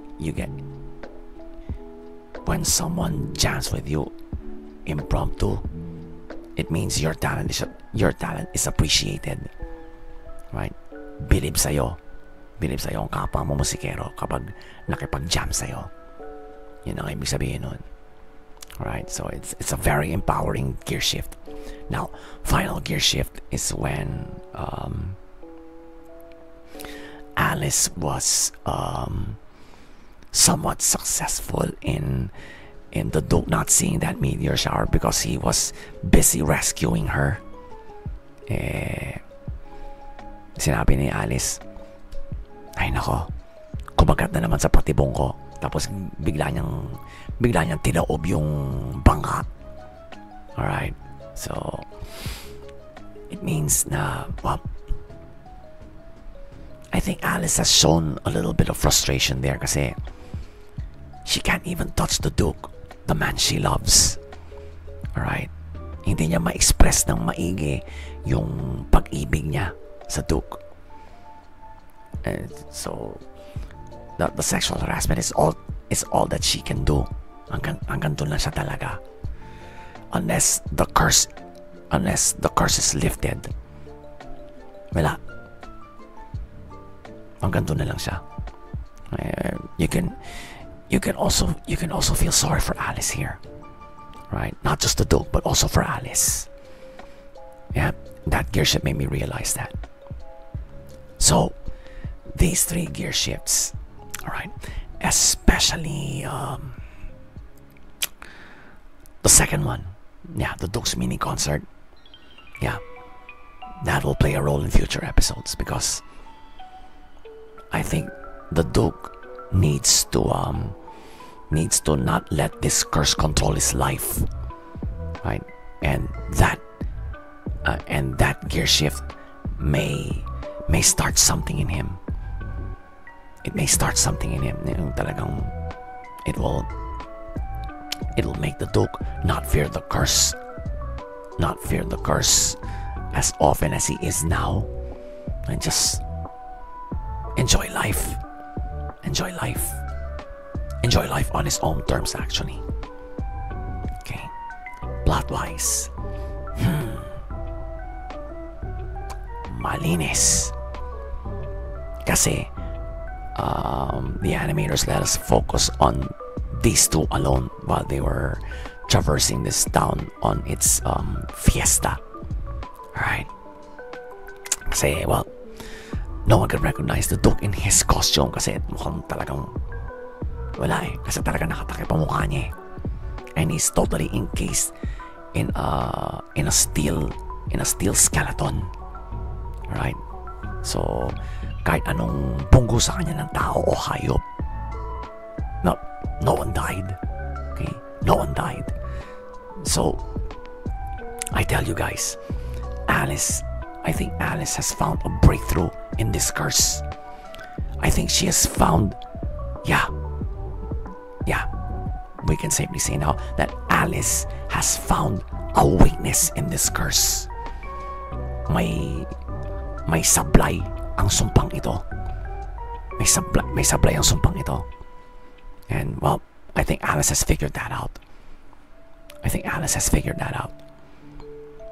So, yeah. Kung hindi ganito kalinis ang plot, we wouldn't realize that as well. We wouldn't realize that. And of course, the plot made us feel happy for the Duke kasi ngayon na siya nakalabas in a very long time. Ever since the curse was put on him. Right? So yeah. This is a breakthrough, right? In the Duke's personal life. Right? This is a breakthrough. And we can all thank Alice for that. Yeah. Ganong kalinis ang plot ng episode na to. So, well, another great episode from this anime. Talagang, wow, natawa na naman talaga ako. Grabe. And, it had some empowering scenes, right? You could really see that you could really cheer the Duke on. Right? Especially that mini concert. All right, especially that mini concert. So, the Duke of Death and his Maid, episode 3.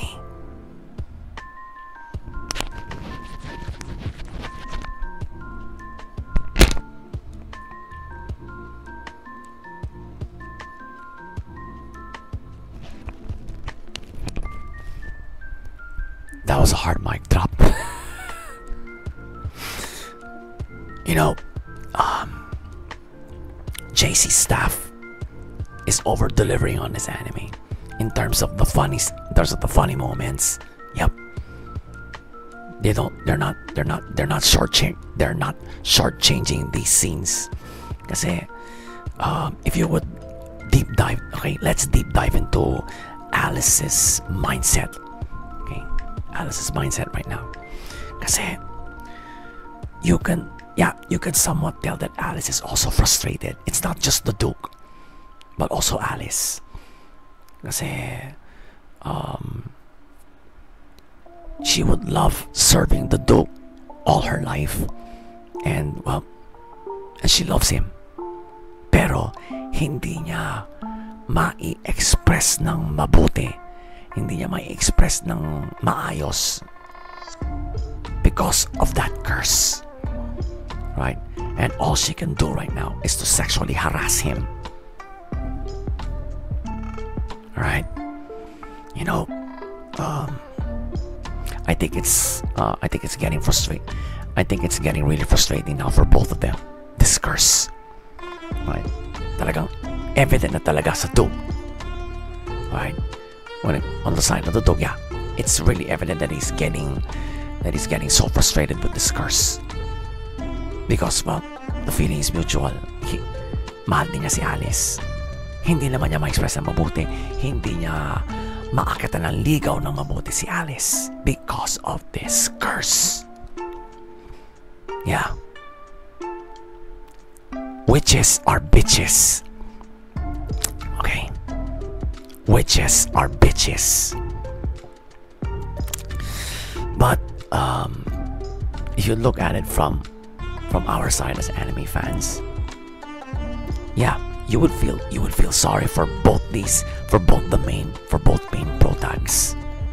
Alright? But if it weren't for that curse, there wouldn't be any funny scenes. Tama ba ako? There wouldn't be any funny scenes. So, yeah. The storyline is has grave complications, but the way they deliver it, yeah, it looks funny. It really looks funny. Yeah, 3 episodes in, you wouldn't mind recommending this anime to other anime fans, or even to total normies about anime.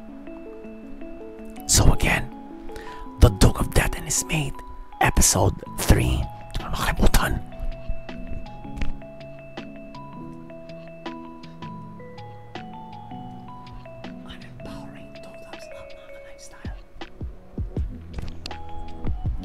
So, title of the next episode has been teasered. In riddles again, so don't trust it. We should do our SOP for this one. Wait for next week and watch that episode. Mali natin, baka ma-deep dive natin just like this one. You can never tell. In the meantime, mga ka-lifestyle, enjoy the other reviews in this digest. Alright, I'm sure you'll enjoy the rest.